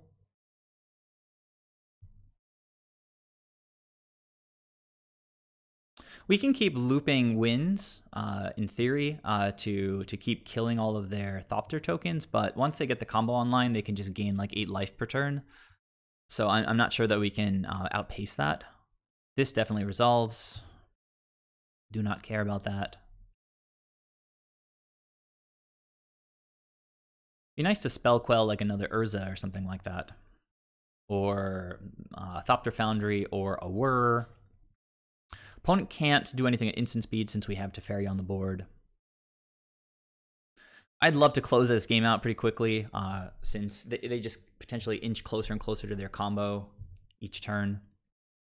Something like an Ephemerate would be awesome. So next turn, if I Spell Quell one important spell this turn, go to my turn without them doing anything, I can just grab the Ephemerate and then I can just start ephemerating Spell Queller, which should be able to just keep eating all their spells. But let's see what they've got to work with this turn.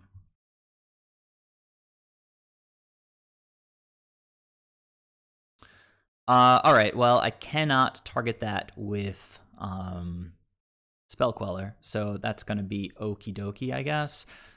Man, that kind of stinks because I'd love to be able to quell something this turn.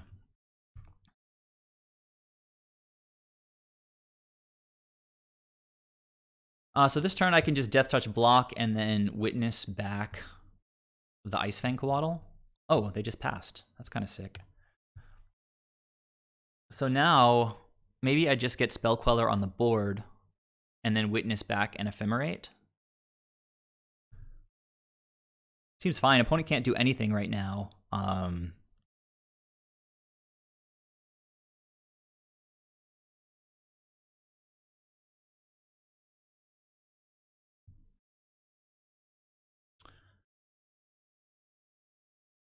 Because I've got my Teferi.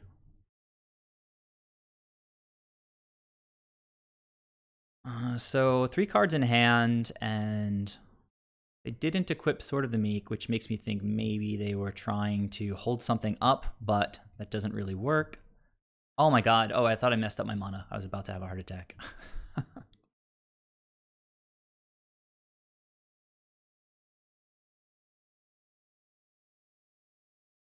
All right, well, actually feeling sort of decent about this spot now. I can't do anything against the Pithing Needle right now, so with this Misty Rainforest, but there's no reason not to play it other than just not giving them the satisfaction. Let's see how I tap here. It's green, green, blue. I'm just ephemerating this turn, basically. I can't crack the Misty Rainforest, so I can't cast the Coiling Oracle and hold up Ephemerate. Yeah, just get Ephemerate.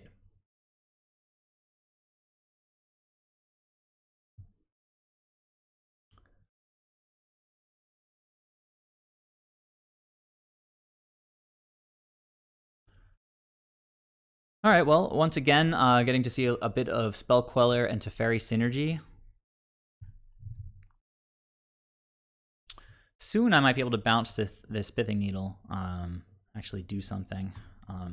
Opponent's probably going to get in with their stuff next turn. We're probably going to have to do some chump blocking. Or not chumping, I can trade, hopefully, with the Ice Fang. Opponent knows I have the Ephemerate, but there's not a lot they can do about it. Not sure if they really understand. I mean, the Queller to Fairy interaction is a little bit niche.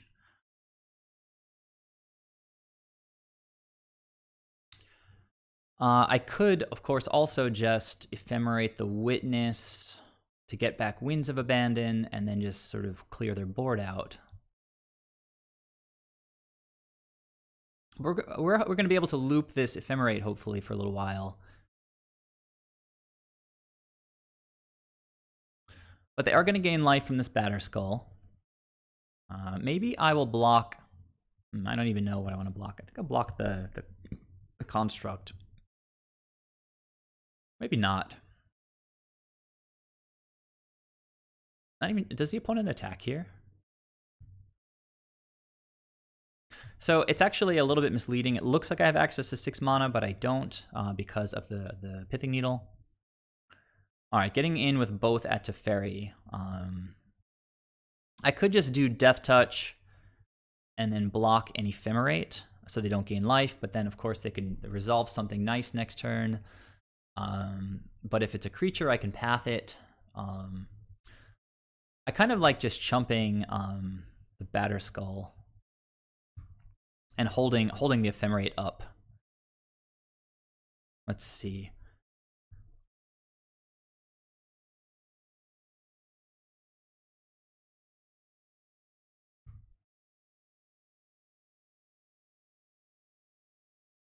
All right. So, you know, we've got Witness, so we can get back these creatures if we want them at some point. Reestablish Death Touch. Have to play kind of fast. I'm falling behind doing all the commentary. Do have another Teferi in hand as well.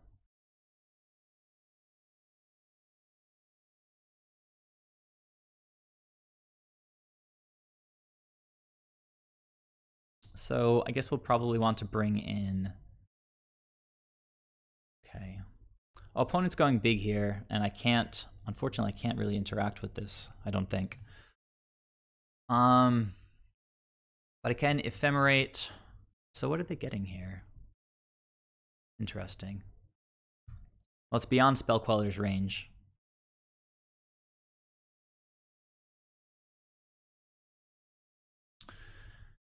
Okay. So now I think I kind of want to... Let's see. I can get a land. This is what I was worried about. Is maybe I bounce the Thopter Foundry with Teferi and then replay Teferi.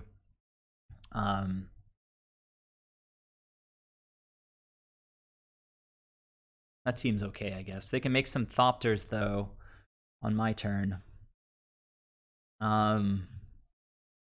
Can get a Force, like bounce this and get a Force. They can then they're stuck just making like 4 Thopters.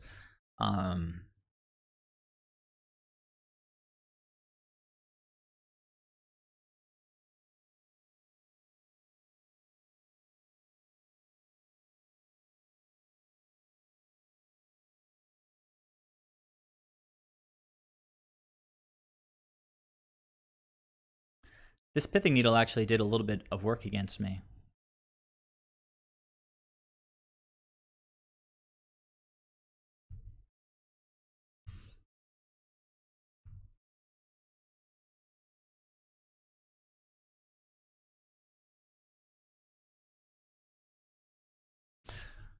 Yeah. I'm right.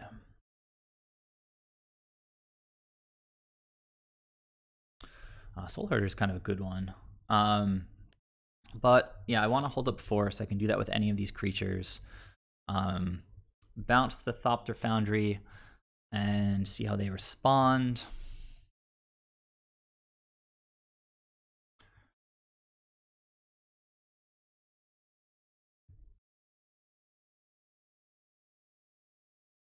I can't spend too much time thinking about every single decision.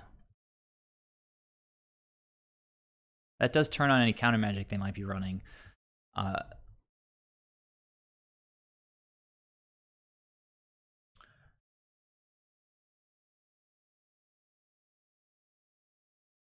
Could I have gotten Force for Whir? Did they do it? They did it on their turn. Did I miss that?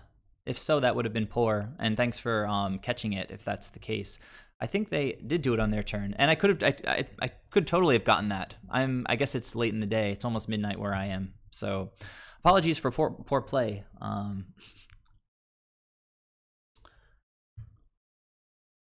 Opponent making the Thopters, and yeah, I'm just falling behind from where I should be, I guess. This shouldn't be happening if I had gotten the Force. I was so focused on Spell Queller. I guess once I get a little bit more used to Spell Queller, it gets a little bit more normal, I won't be so hypnotized, I guess. Opponent got a Watery Grave.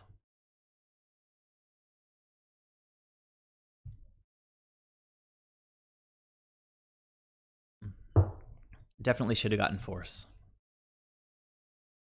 Didn't even occur to me. Pretty ridiculous. And I'm playing against a combo deck, a non-creature based combo deck, and Force is kind of the nuts.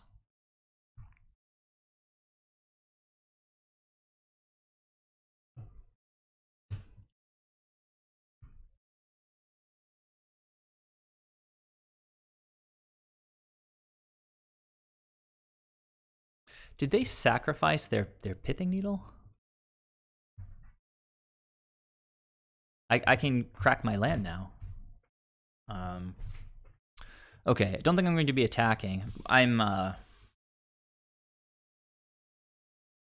starting to fade, guys. So I'm going to play Soulherder.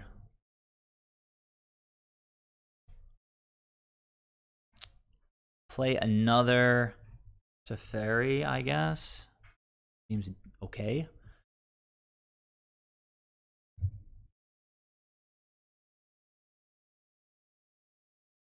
They can equip this to a flyer next turn, which is kind of annoying. No, I think leaving Ephemerate up for the time being is okay.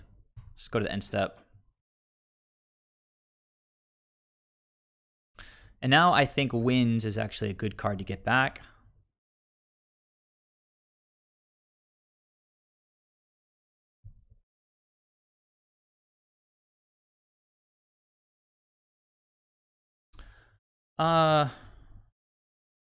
And I should remember I can crack this Misty Rainforest. Double Force, double Pitch. Can actually also just hard cast. Opponent's looking at my top card.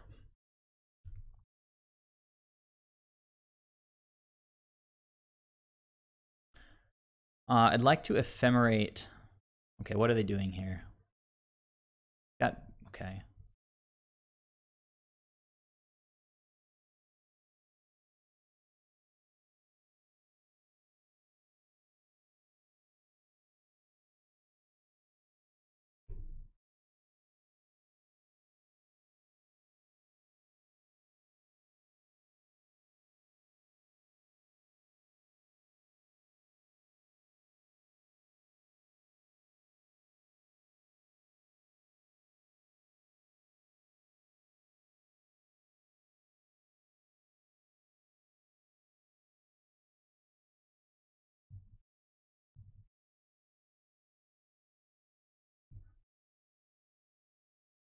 Still have double force, double pitch.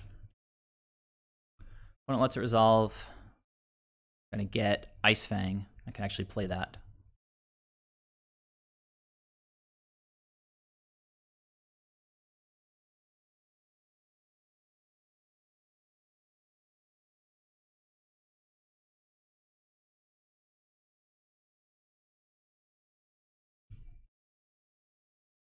Sorry if I'm being a little bit quiet now, guys. Running low on time, trying to concentrate.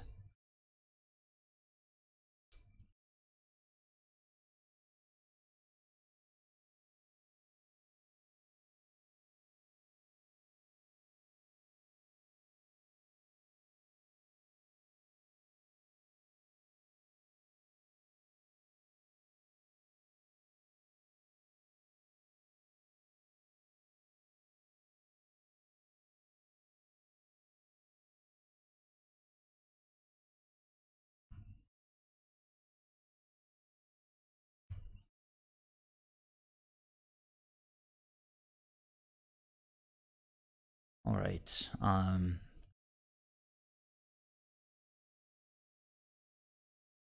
Soulherder's starting to get big.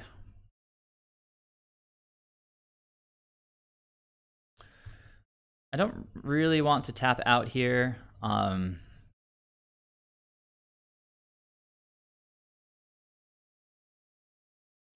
I have 1, 2, 1, 2, 3, 4, 5, 6? I don't have force backup on my turn.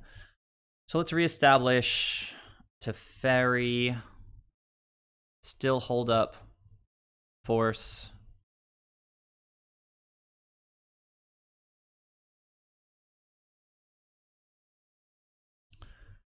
Currently, I have 2 to pitch here, but I can get a card back from the graveyard anyway. End step.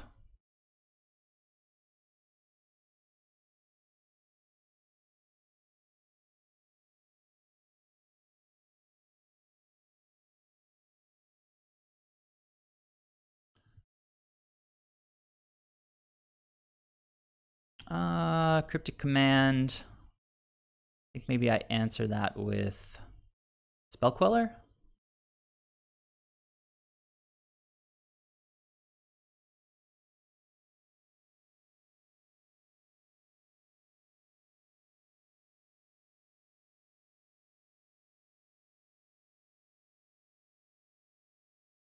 This is getting kind of intense. The main problem here is that I'm pretty far behind on time. What is going on here? Oh.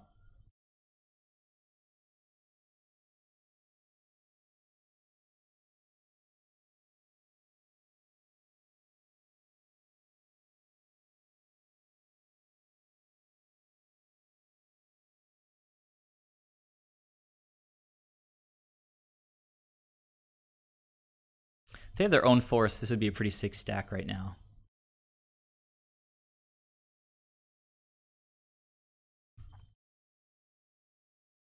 Alright, so resolving Teferi gets the combo going with Spell Queller. It's pretty nice. Let's see. I'm tapped out. Can just eat the... I still think I don't really want to attack here. Still have a force in hand. Oh, you know what? Oh, this is ridiculous. I should have bounced something with Teferi. Could have attacked with my big guy. As it stands, I think I will attack. Yeah, why not? Let's get frisky. I'm getting tired. Oh wait, does this thing have... It doesn't have Death Touch. I was getting worried for a second. All right, so what do we do here? I don't know. Return the Batter Skull, I guess. Draw a card. Man, I'm just not going to be able to win a second game. It's kind of a bummer.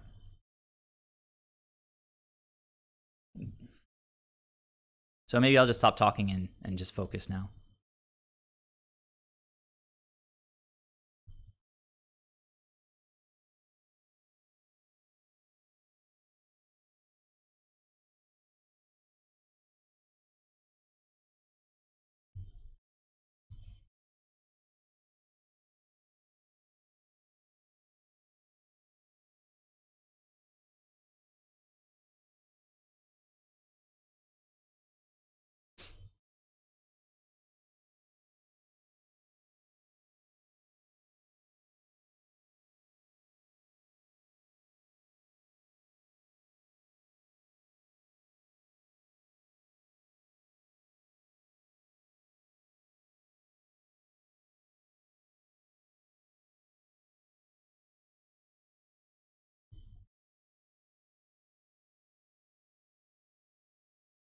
I think I'm going to lose my Teferi here, which is a bummer because it makes Spell Queller.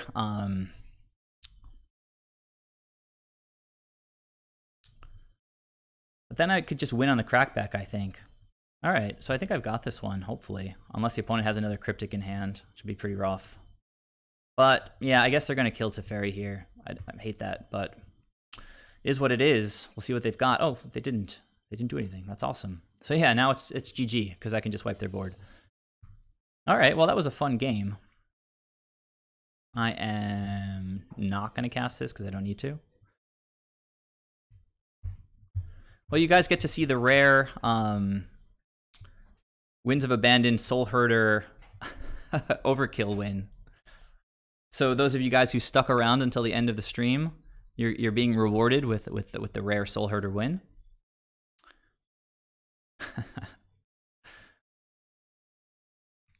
Imagine if I actually countered the last Sword of the Meek when I should have. Probably would still have like 4 extra minutes on my clock.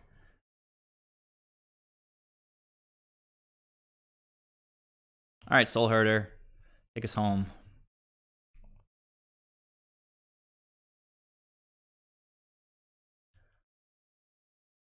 Six minutes. All right, pedal to the metal. Just go aggro in the next game.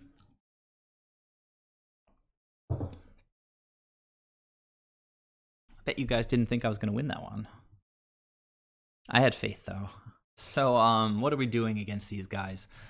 Obviously, Pithing Needle is pretty good. Obviously. Now, Thopter Foundry is actually a blue-black spell, so it can't be countered by Ceremonious Rejection. They do have a lot of other spells that can be countered by this spell, like Engineered Explosives, Pithing Needle, etc. Disdainful Stroke hits Urza, hits Big Whirs. We might want that, but actually we've got these forces, so the forces were pretty sick this game. Against a combo deck, we keep in Click.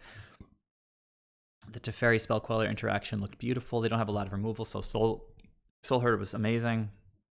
We can cut. I mean, Urza is obnoxious, so I kind of want to keep some paths. But I can trim 2 of them and leave in Wind and a single path. Any suggestions, guys? Maybe Disdainful Stroke is worth it, but I can't play a long countery game. I can talk with you guys right now, but head down when it's time to play.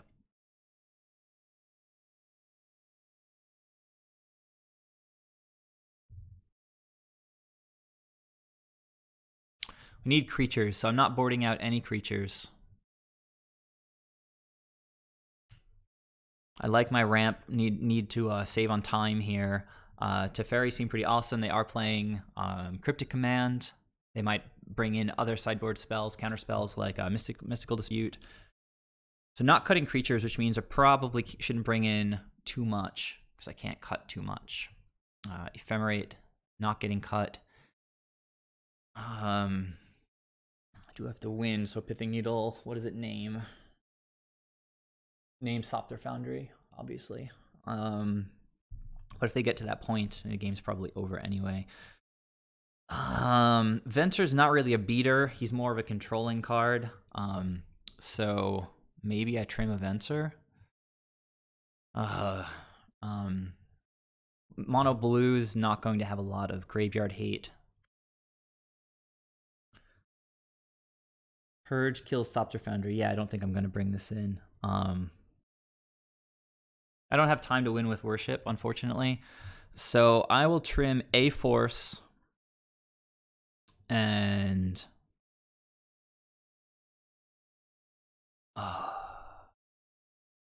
2 forces. Let's go. 2 forces for 2 rejections, and I'm just going to play super fast. I could win this matchup, but I just got too low on time. I guess I'll use the excuse of doing live commentary. That's, oh my god, this is a great hand. I'm not sure if it wins super fast.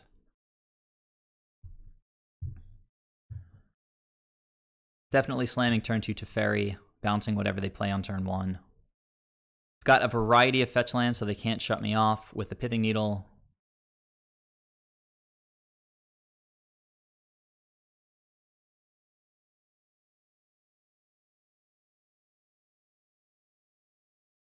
That was a good draw.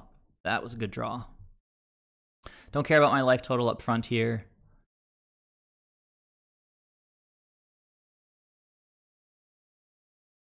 Could have held up rejection here, but obviously I need to win, so need to ramp to Hermit.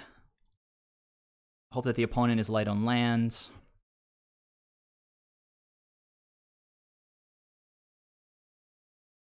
Okay, you got it, opponent. Maybe they're naming Teferi. Should be reasonable. They did. I could play Witness now, get my beatdown going. Actually, I think I still want to play Teferi. Oh, but I can't activate him, can I? I guess it just prevents them from playing at instant speed. Maybe it's not that important. I guess I'll just play Eternal Witness. Get a body down, get back a land, so I have 5 mana to play my Hermit on time. I could have held up, again, rejection, but we'll get to that, I guess. Okay. Getting back Flooded Strand is cool because, well, anyhow, it's not that cool. They've got a Flooded Strand too, but they can crack it right now.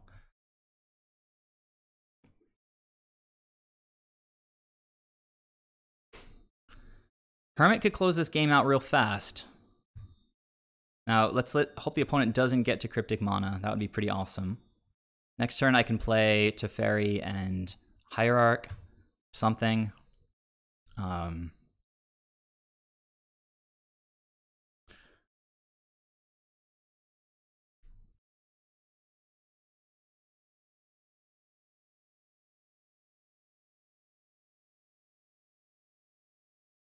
Expect they're just going to play like Urza next turn.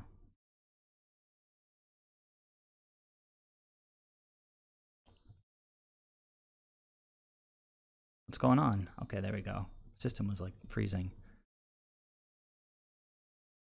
Okay, can't activate it. That's sort of fine. I'm now going to hold up rejection.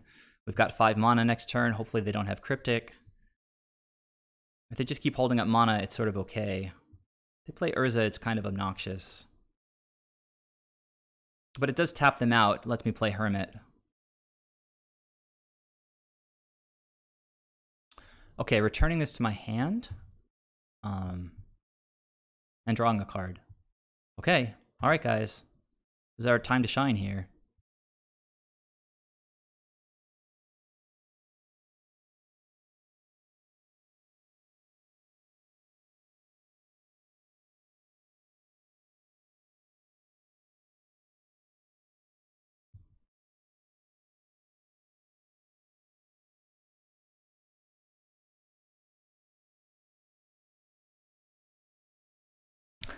Deep Forest Hermit. Get there. The opponent could have a board wipe, but we've got some stuff to rebuild with, I guess. No forces in hand. If it's going to be anything, it would probably be Verdict.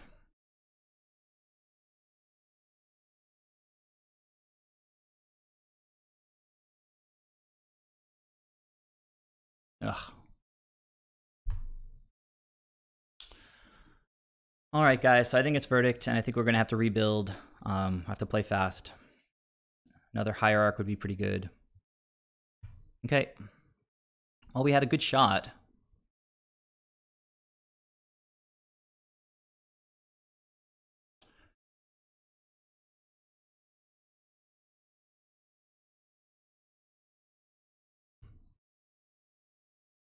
Not sure why the opponent bounced my Teferi. That was kind of weird. My dude just is sitting in the graveyard, so another Eternal Witness would be pretty nice.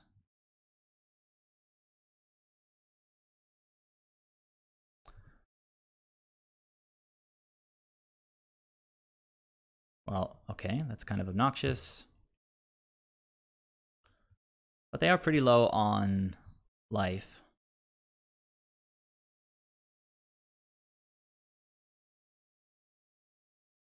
You know what? Hang on a sec. Just let that resolve.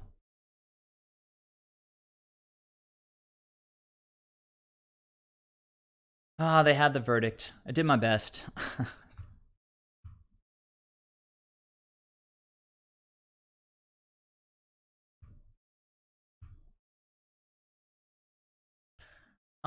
Yeah, I have no time, so let's ephemerate now. Not the best play, but whatever.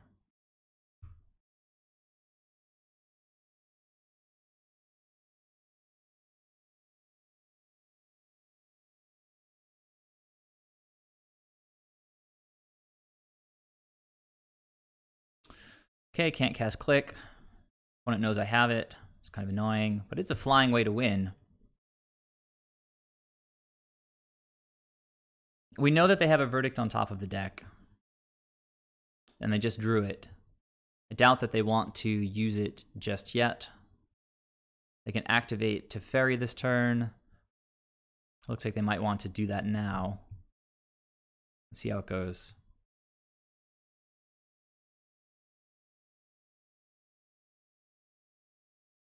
They still have verdict up. Not anymore, though. Okay, Word of Invention. I think that is kind of a nombo here. Oh, they cast it for 0. That's fine.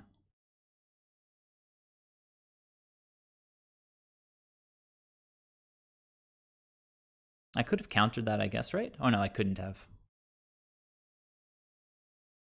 Opponent knows I have this click. It's a little bit annoying because they can wait to cast it. They can get another Urza activation here. Just an artifact. I can Mystic Sanctuary. It's ridiculous. I hate that card. We know they have a verdict in hand. They've got another Whir of Invention.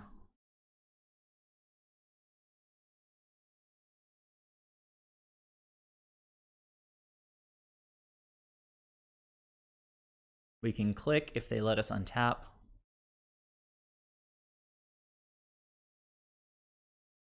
Opponent's not super far away from equalizing on time. Batterskull, get wrecked.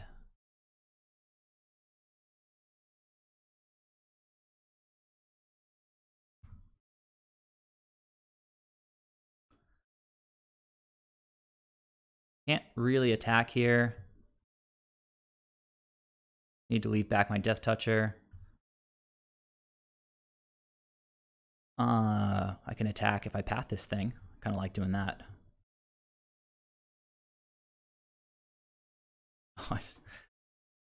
We're going to draw step, click them. We're also going to flash in a Coatl. I have another basic island in the deck. They do have a verdict in hand, so actually I'm not going to click them on the draw step. I'm going to unclick that here. We know they have a Whir in hand. We have, I think I took my Venser out, which is pretty annoying.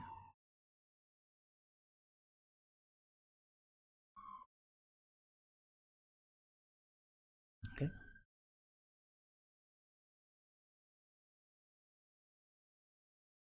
Gonna let that resolve, or let it go through, since it doesn't kill Teferi anyway.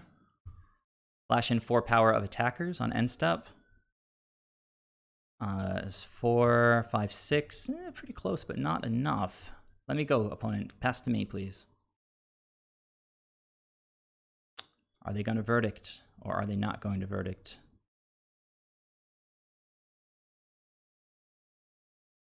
Probably going to whir for something good. You know what? Maybe I should have clicked. I don't know. I need the power to beat them down and win. But if they go get, like, Ensnaring Bridge, it's pretty rough. Okay, you got it. I can't do anything about it. They still have verdict up.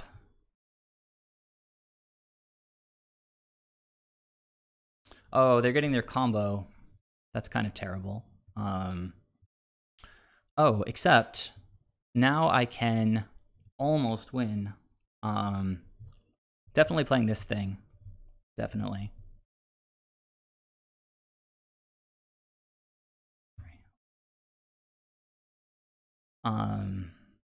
Yep.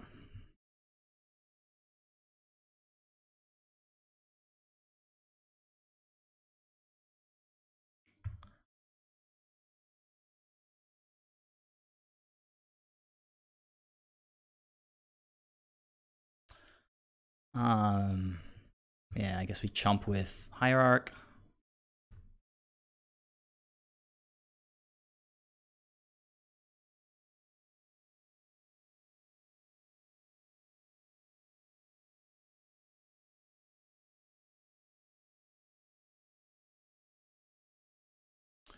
I believe we know they have the verdict in hand.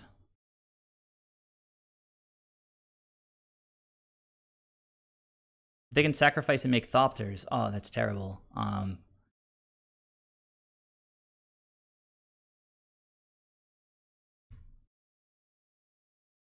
they can only sacrifice 2 things right now. Make Thopters. This Pithing Needle is pretty annoying. Are they going to verdict right now? I guess they would, right? Okay. And now I guess I still hold on to click for a little bit. Hierarch is sort of reasonable, but they start. I don't know. I don't know what to think here. Let's draw step click.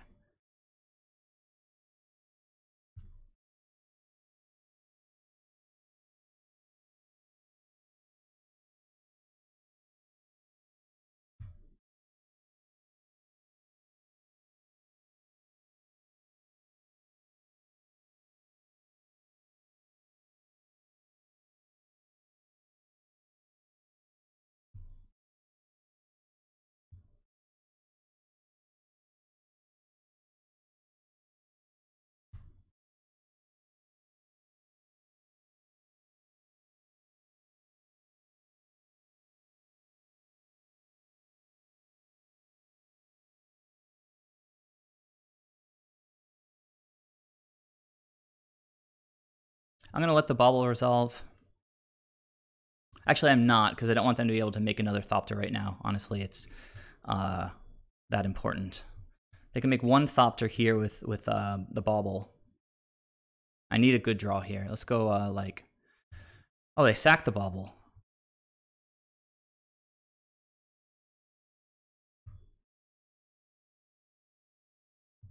That was a good draw.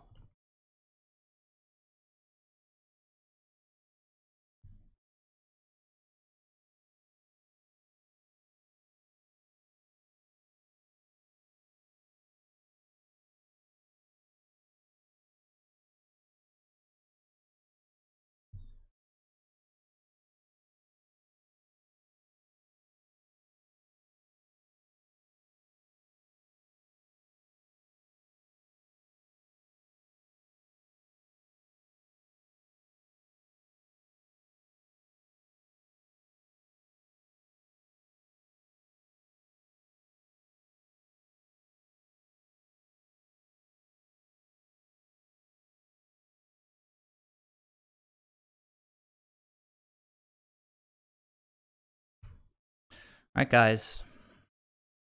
I'm pretty close. I might have overextended there, actually. No reason to play out the second witness, I think. If they draw into a verdict here or a snapcaster, I'm putting myself dead to top decks again, which is ridiculous. Why did I do that? I don't know.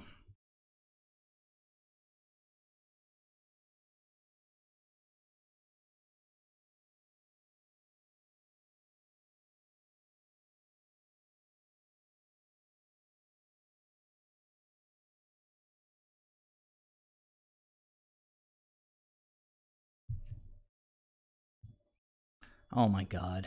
They're ridiculous. Well, can they win in 1 minute? I don't know if they can. They've shown themselves to be pretty slow. I'm getting it. I can't cast Ephemerate, which is terrible. They just passed without attacking. How silly. Can't cast this.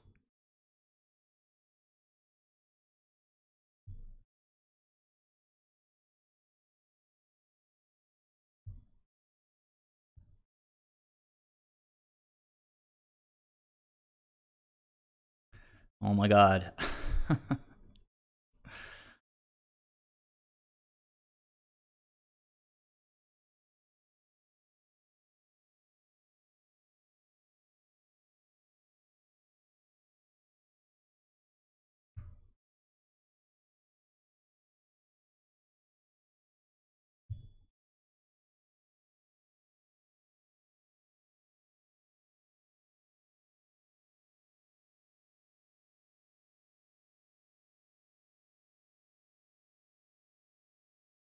They didn't make any Thopters.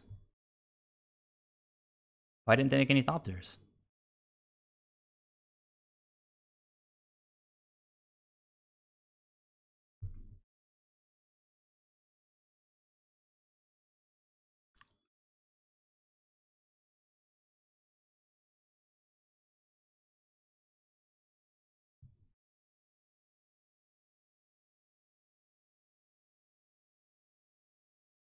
I think I got it, guys. I think I won this somehow.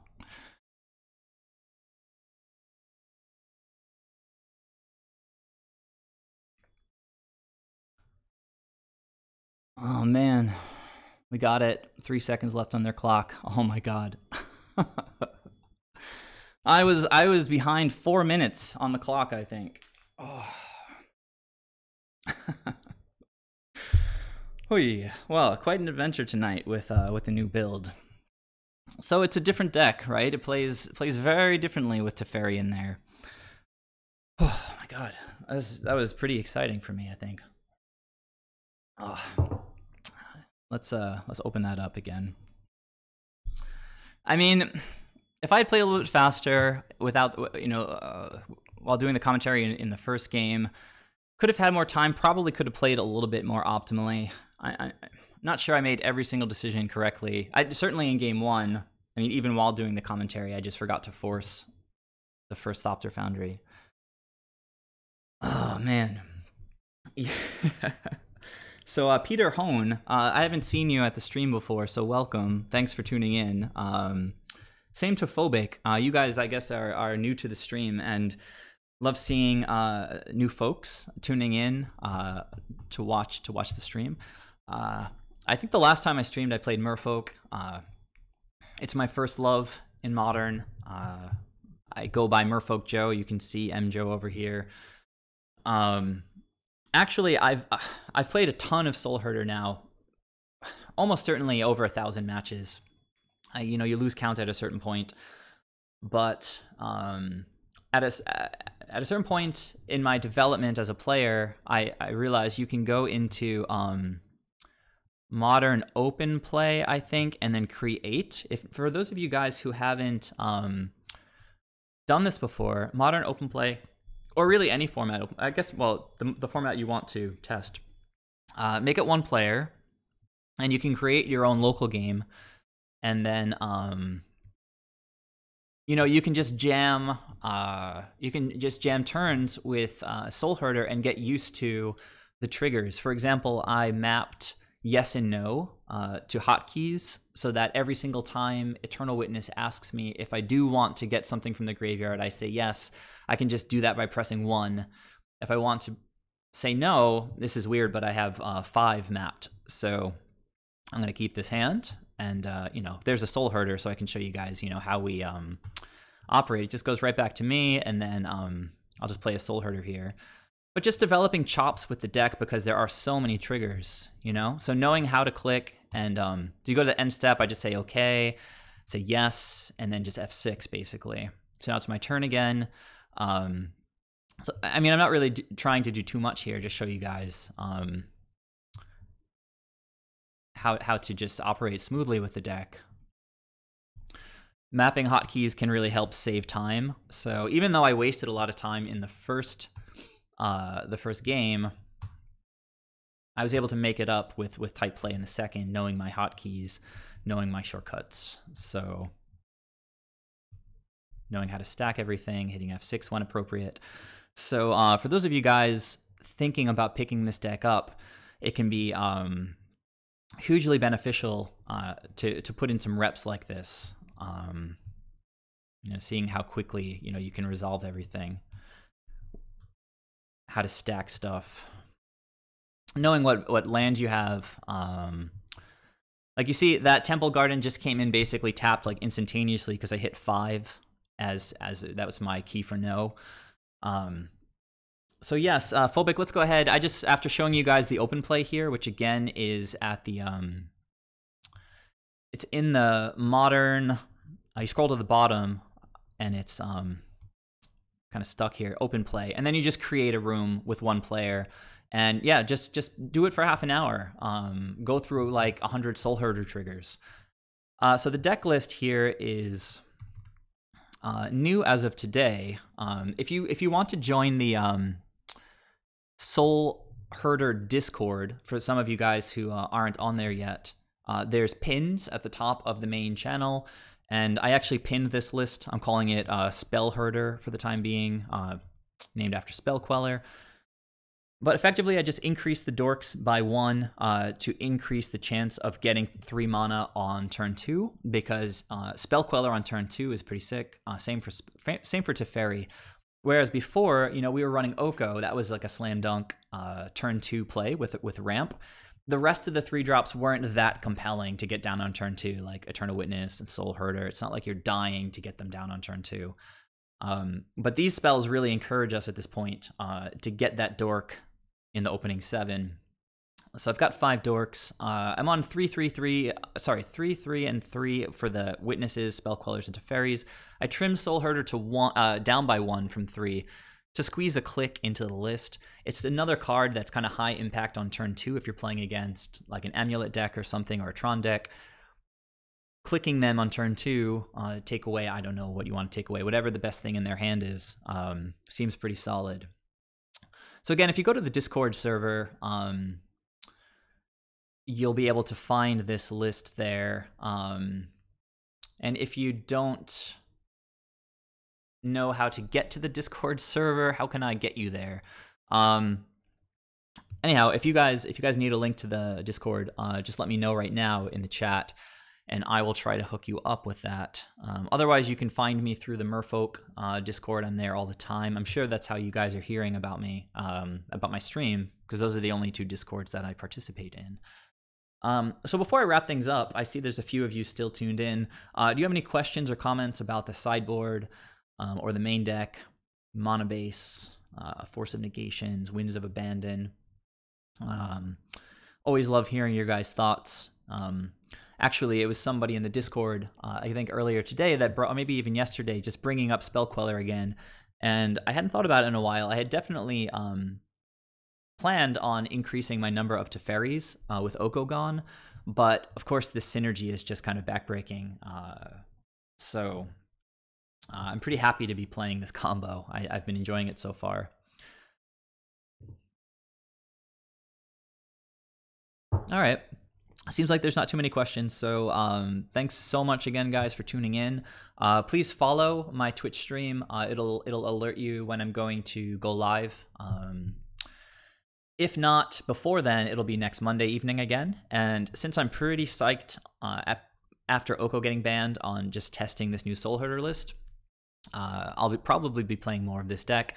And I might jump into a league, might not. I guess it just depends on how testing goes over the next few days.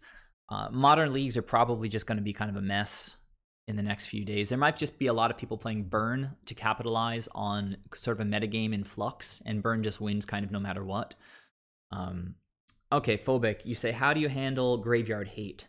It's a great question, and the answer really is that if the opponent is taking their turn to play like a graveyard hate spell like Rest in Peace or Ashiok or Relic of Progenitus, most often they're not playing something else that could be furthering their plan. And if you look at the deck list, we're not hit extremely hard by graveyard hate. We've got 3 Eternal Witnesses, and that's kind of it. I mean, Ephemerate, yeah, it's a kind of a combo with Eternal Witness, and it's a very strong part of the deck. But I win, I don't want to say like more than half of my games, but around half of my games, not by establishing any kind of loop, but sometimes like I'll just play Venser, and then I'll have a Soulherder on the board, and Venser will bounce a land, Soulherder will let him bounce another land, and then I'll cast an Ephemerate or 2, and the opponent just like goes back to 0 lands. Another way is just play a Hermit and blink it once or twice, again with Soulherder or with Ephemerate. Now you've got over 20 power on the board. If the opponent doesn't have a board wipe immediately, they just lose.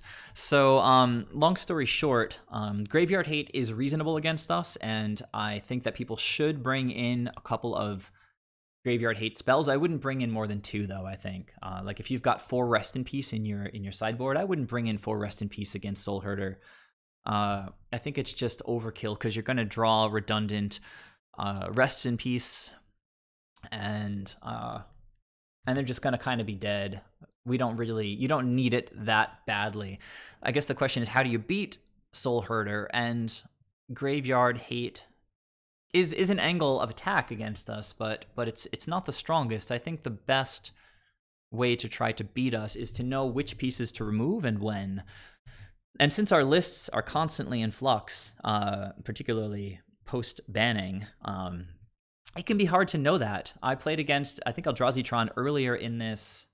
Played against somebody earlier in this stream, I think, or maybe it was just a match before the stream, but somebody had a choice of basically every good card. I think it was it was Thoughtnot against Eldrazi. They had a choice between every good card in my deck, basically, and they took the Soulherder. Even when I didn't have enough mana to even cast it, they took the Soulherder. When Ephemerate would have just been the obvious choice. In my hand, it was the only spell I could have cast. It was the spell that was going to get me to lands. I was just land screwed at that point. So I guess the point is we're pretty resilient in general. Since Ephemerate is 1 mana, very easy to cast, instant speed, it's actually the much better blink spell than Soulherder. I've said this before, but for those of you guys who are just tuning in for the first time, Ephemerate is the best card in the deck. When Nassif was starting to play it and he wrote a primer on the deck for Channel Fireball, he called this card the glue that holds the deck together. I'm sure some of you guys listening have played Soulherder and are familiar with the power of Ephemerate, but it's really kind of the nuts. And so if you're going to attack us, like, surgically extracting Ephemerate is pretty strong. That takes away like a lot of our value. Then we're just playing stupid like Coiling Oracles and Icefang Coatls. We're not ghost blocking anymore. That's a big line for us against aggressive decks, is throwing a Coiling Oracle in front of a Thoughtnot Seer and then just ephemerating it. We get to draw a card. We basically blank 4 points of damage. And then we get the rebound from the Ephemerate. So that Ephemerate synergy is really strong. So people looking to hose Soulherder would do well to try to figure out, like, in a sense, we're kind of a combo deck, Ephemerate being so strong.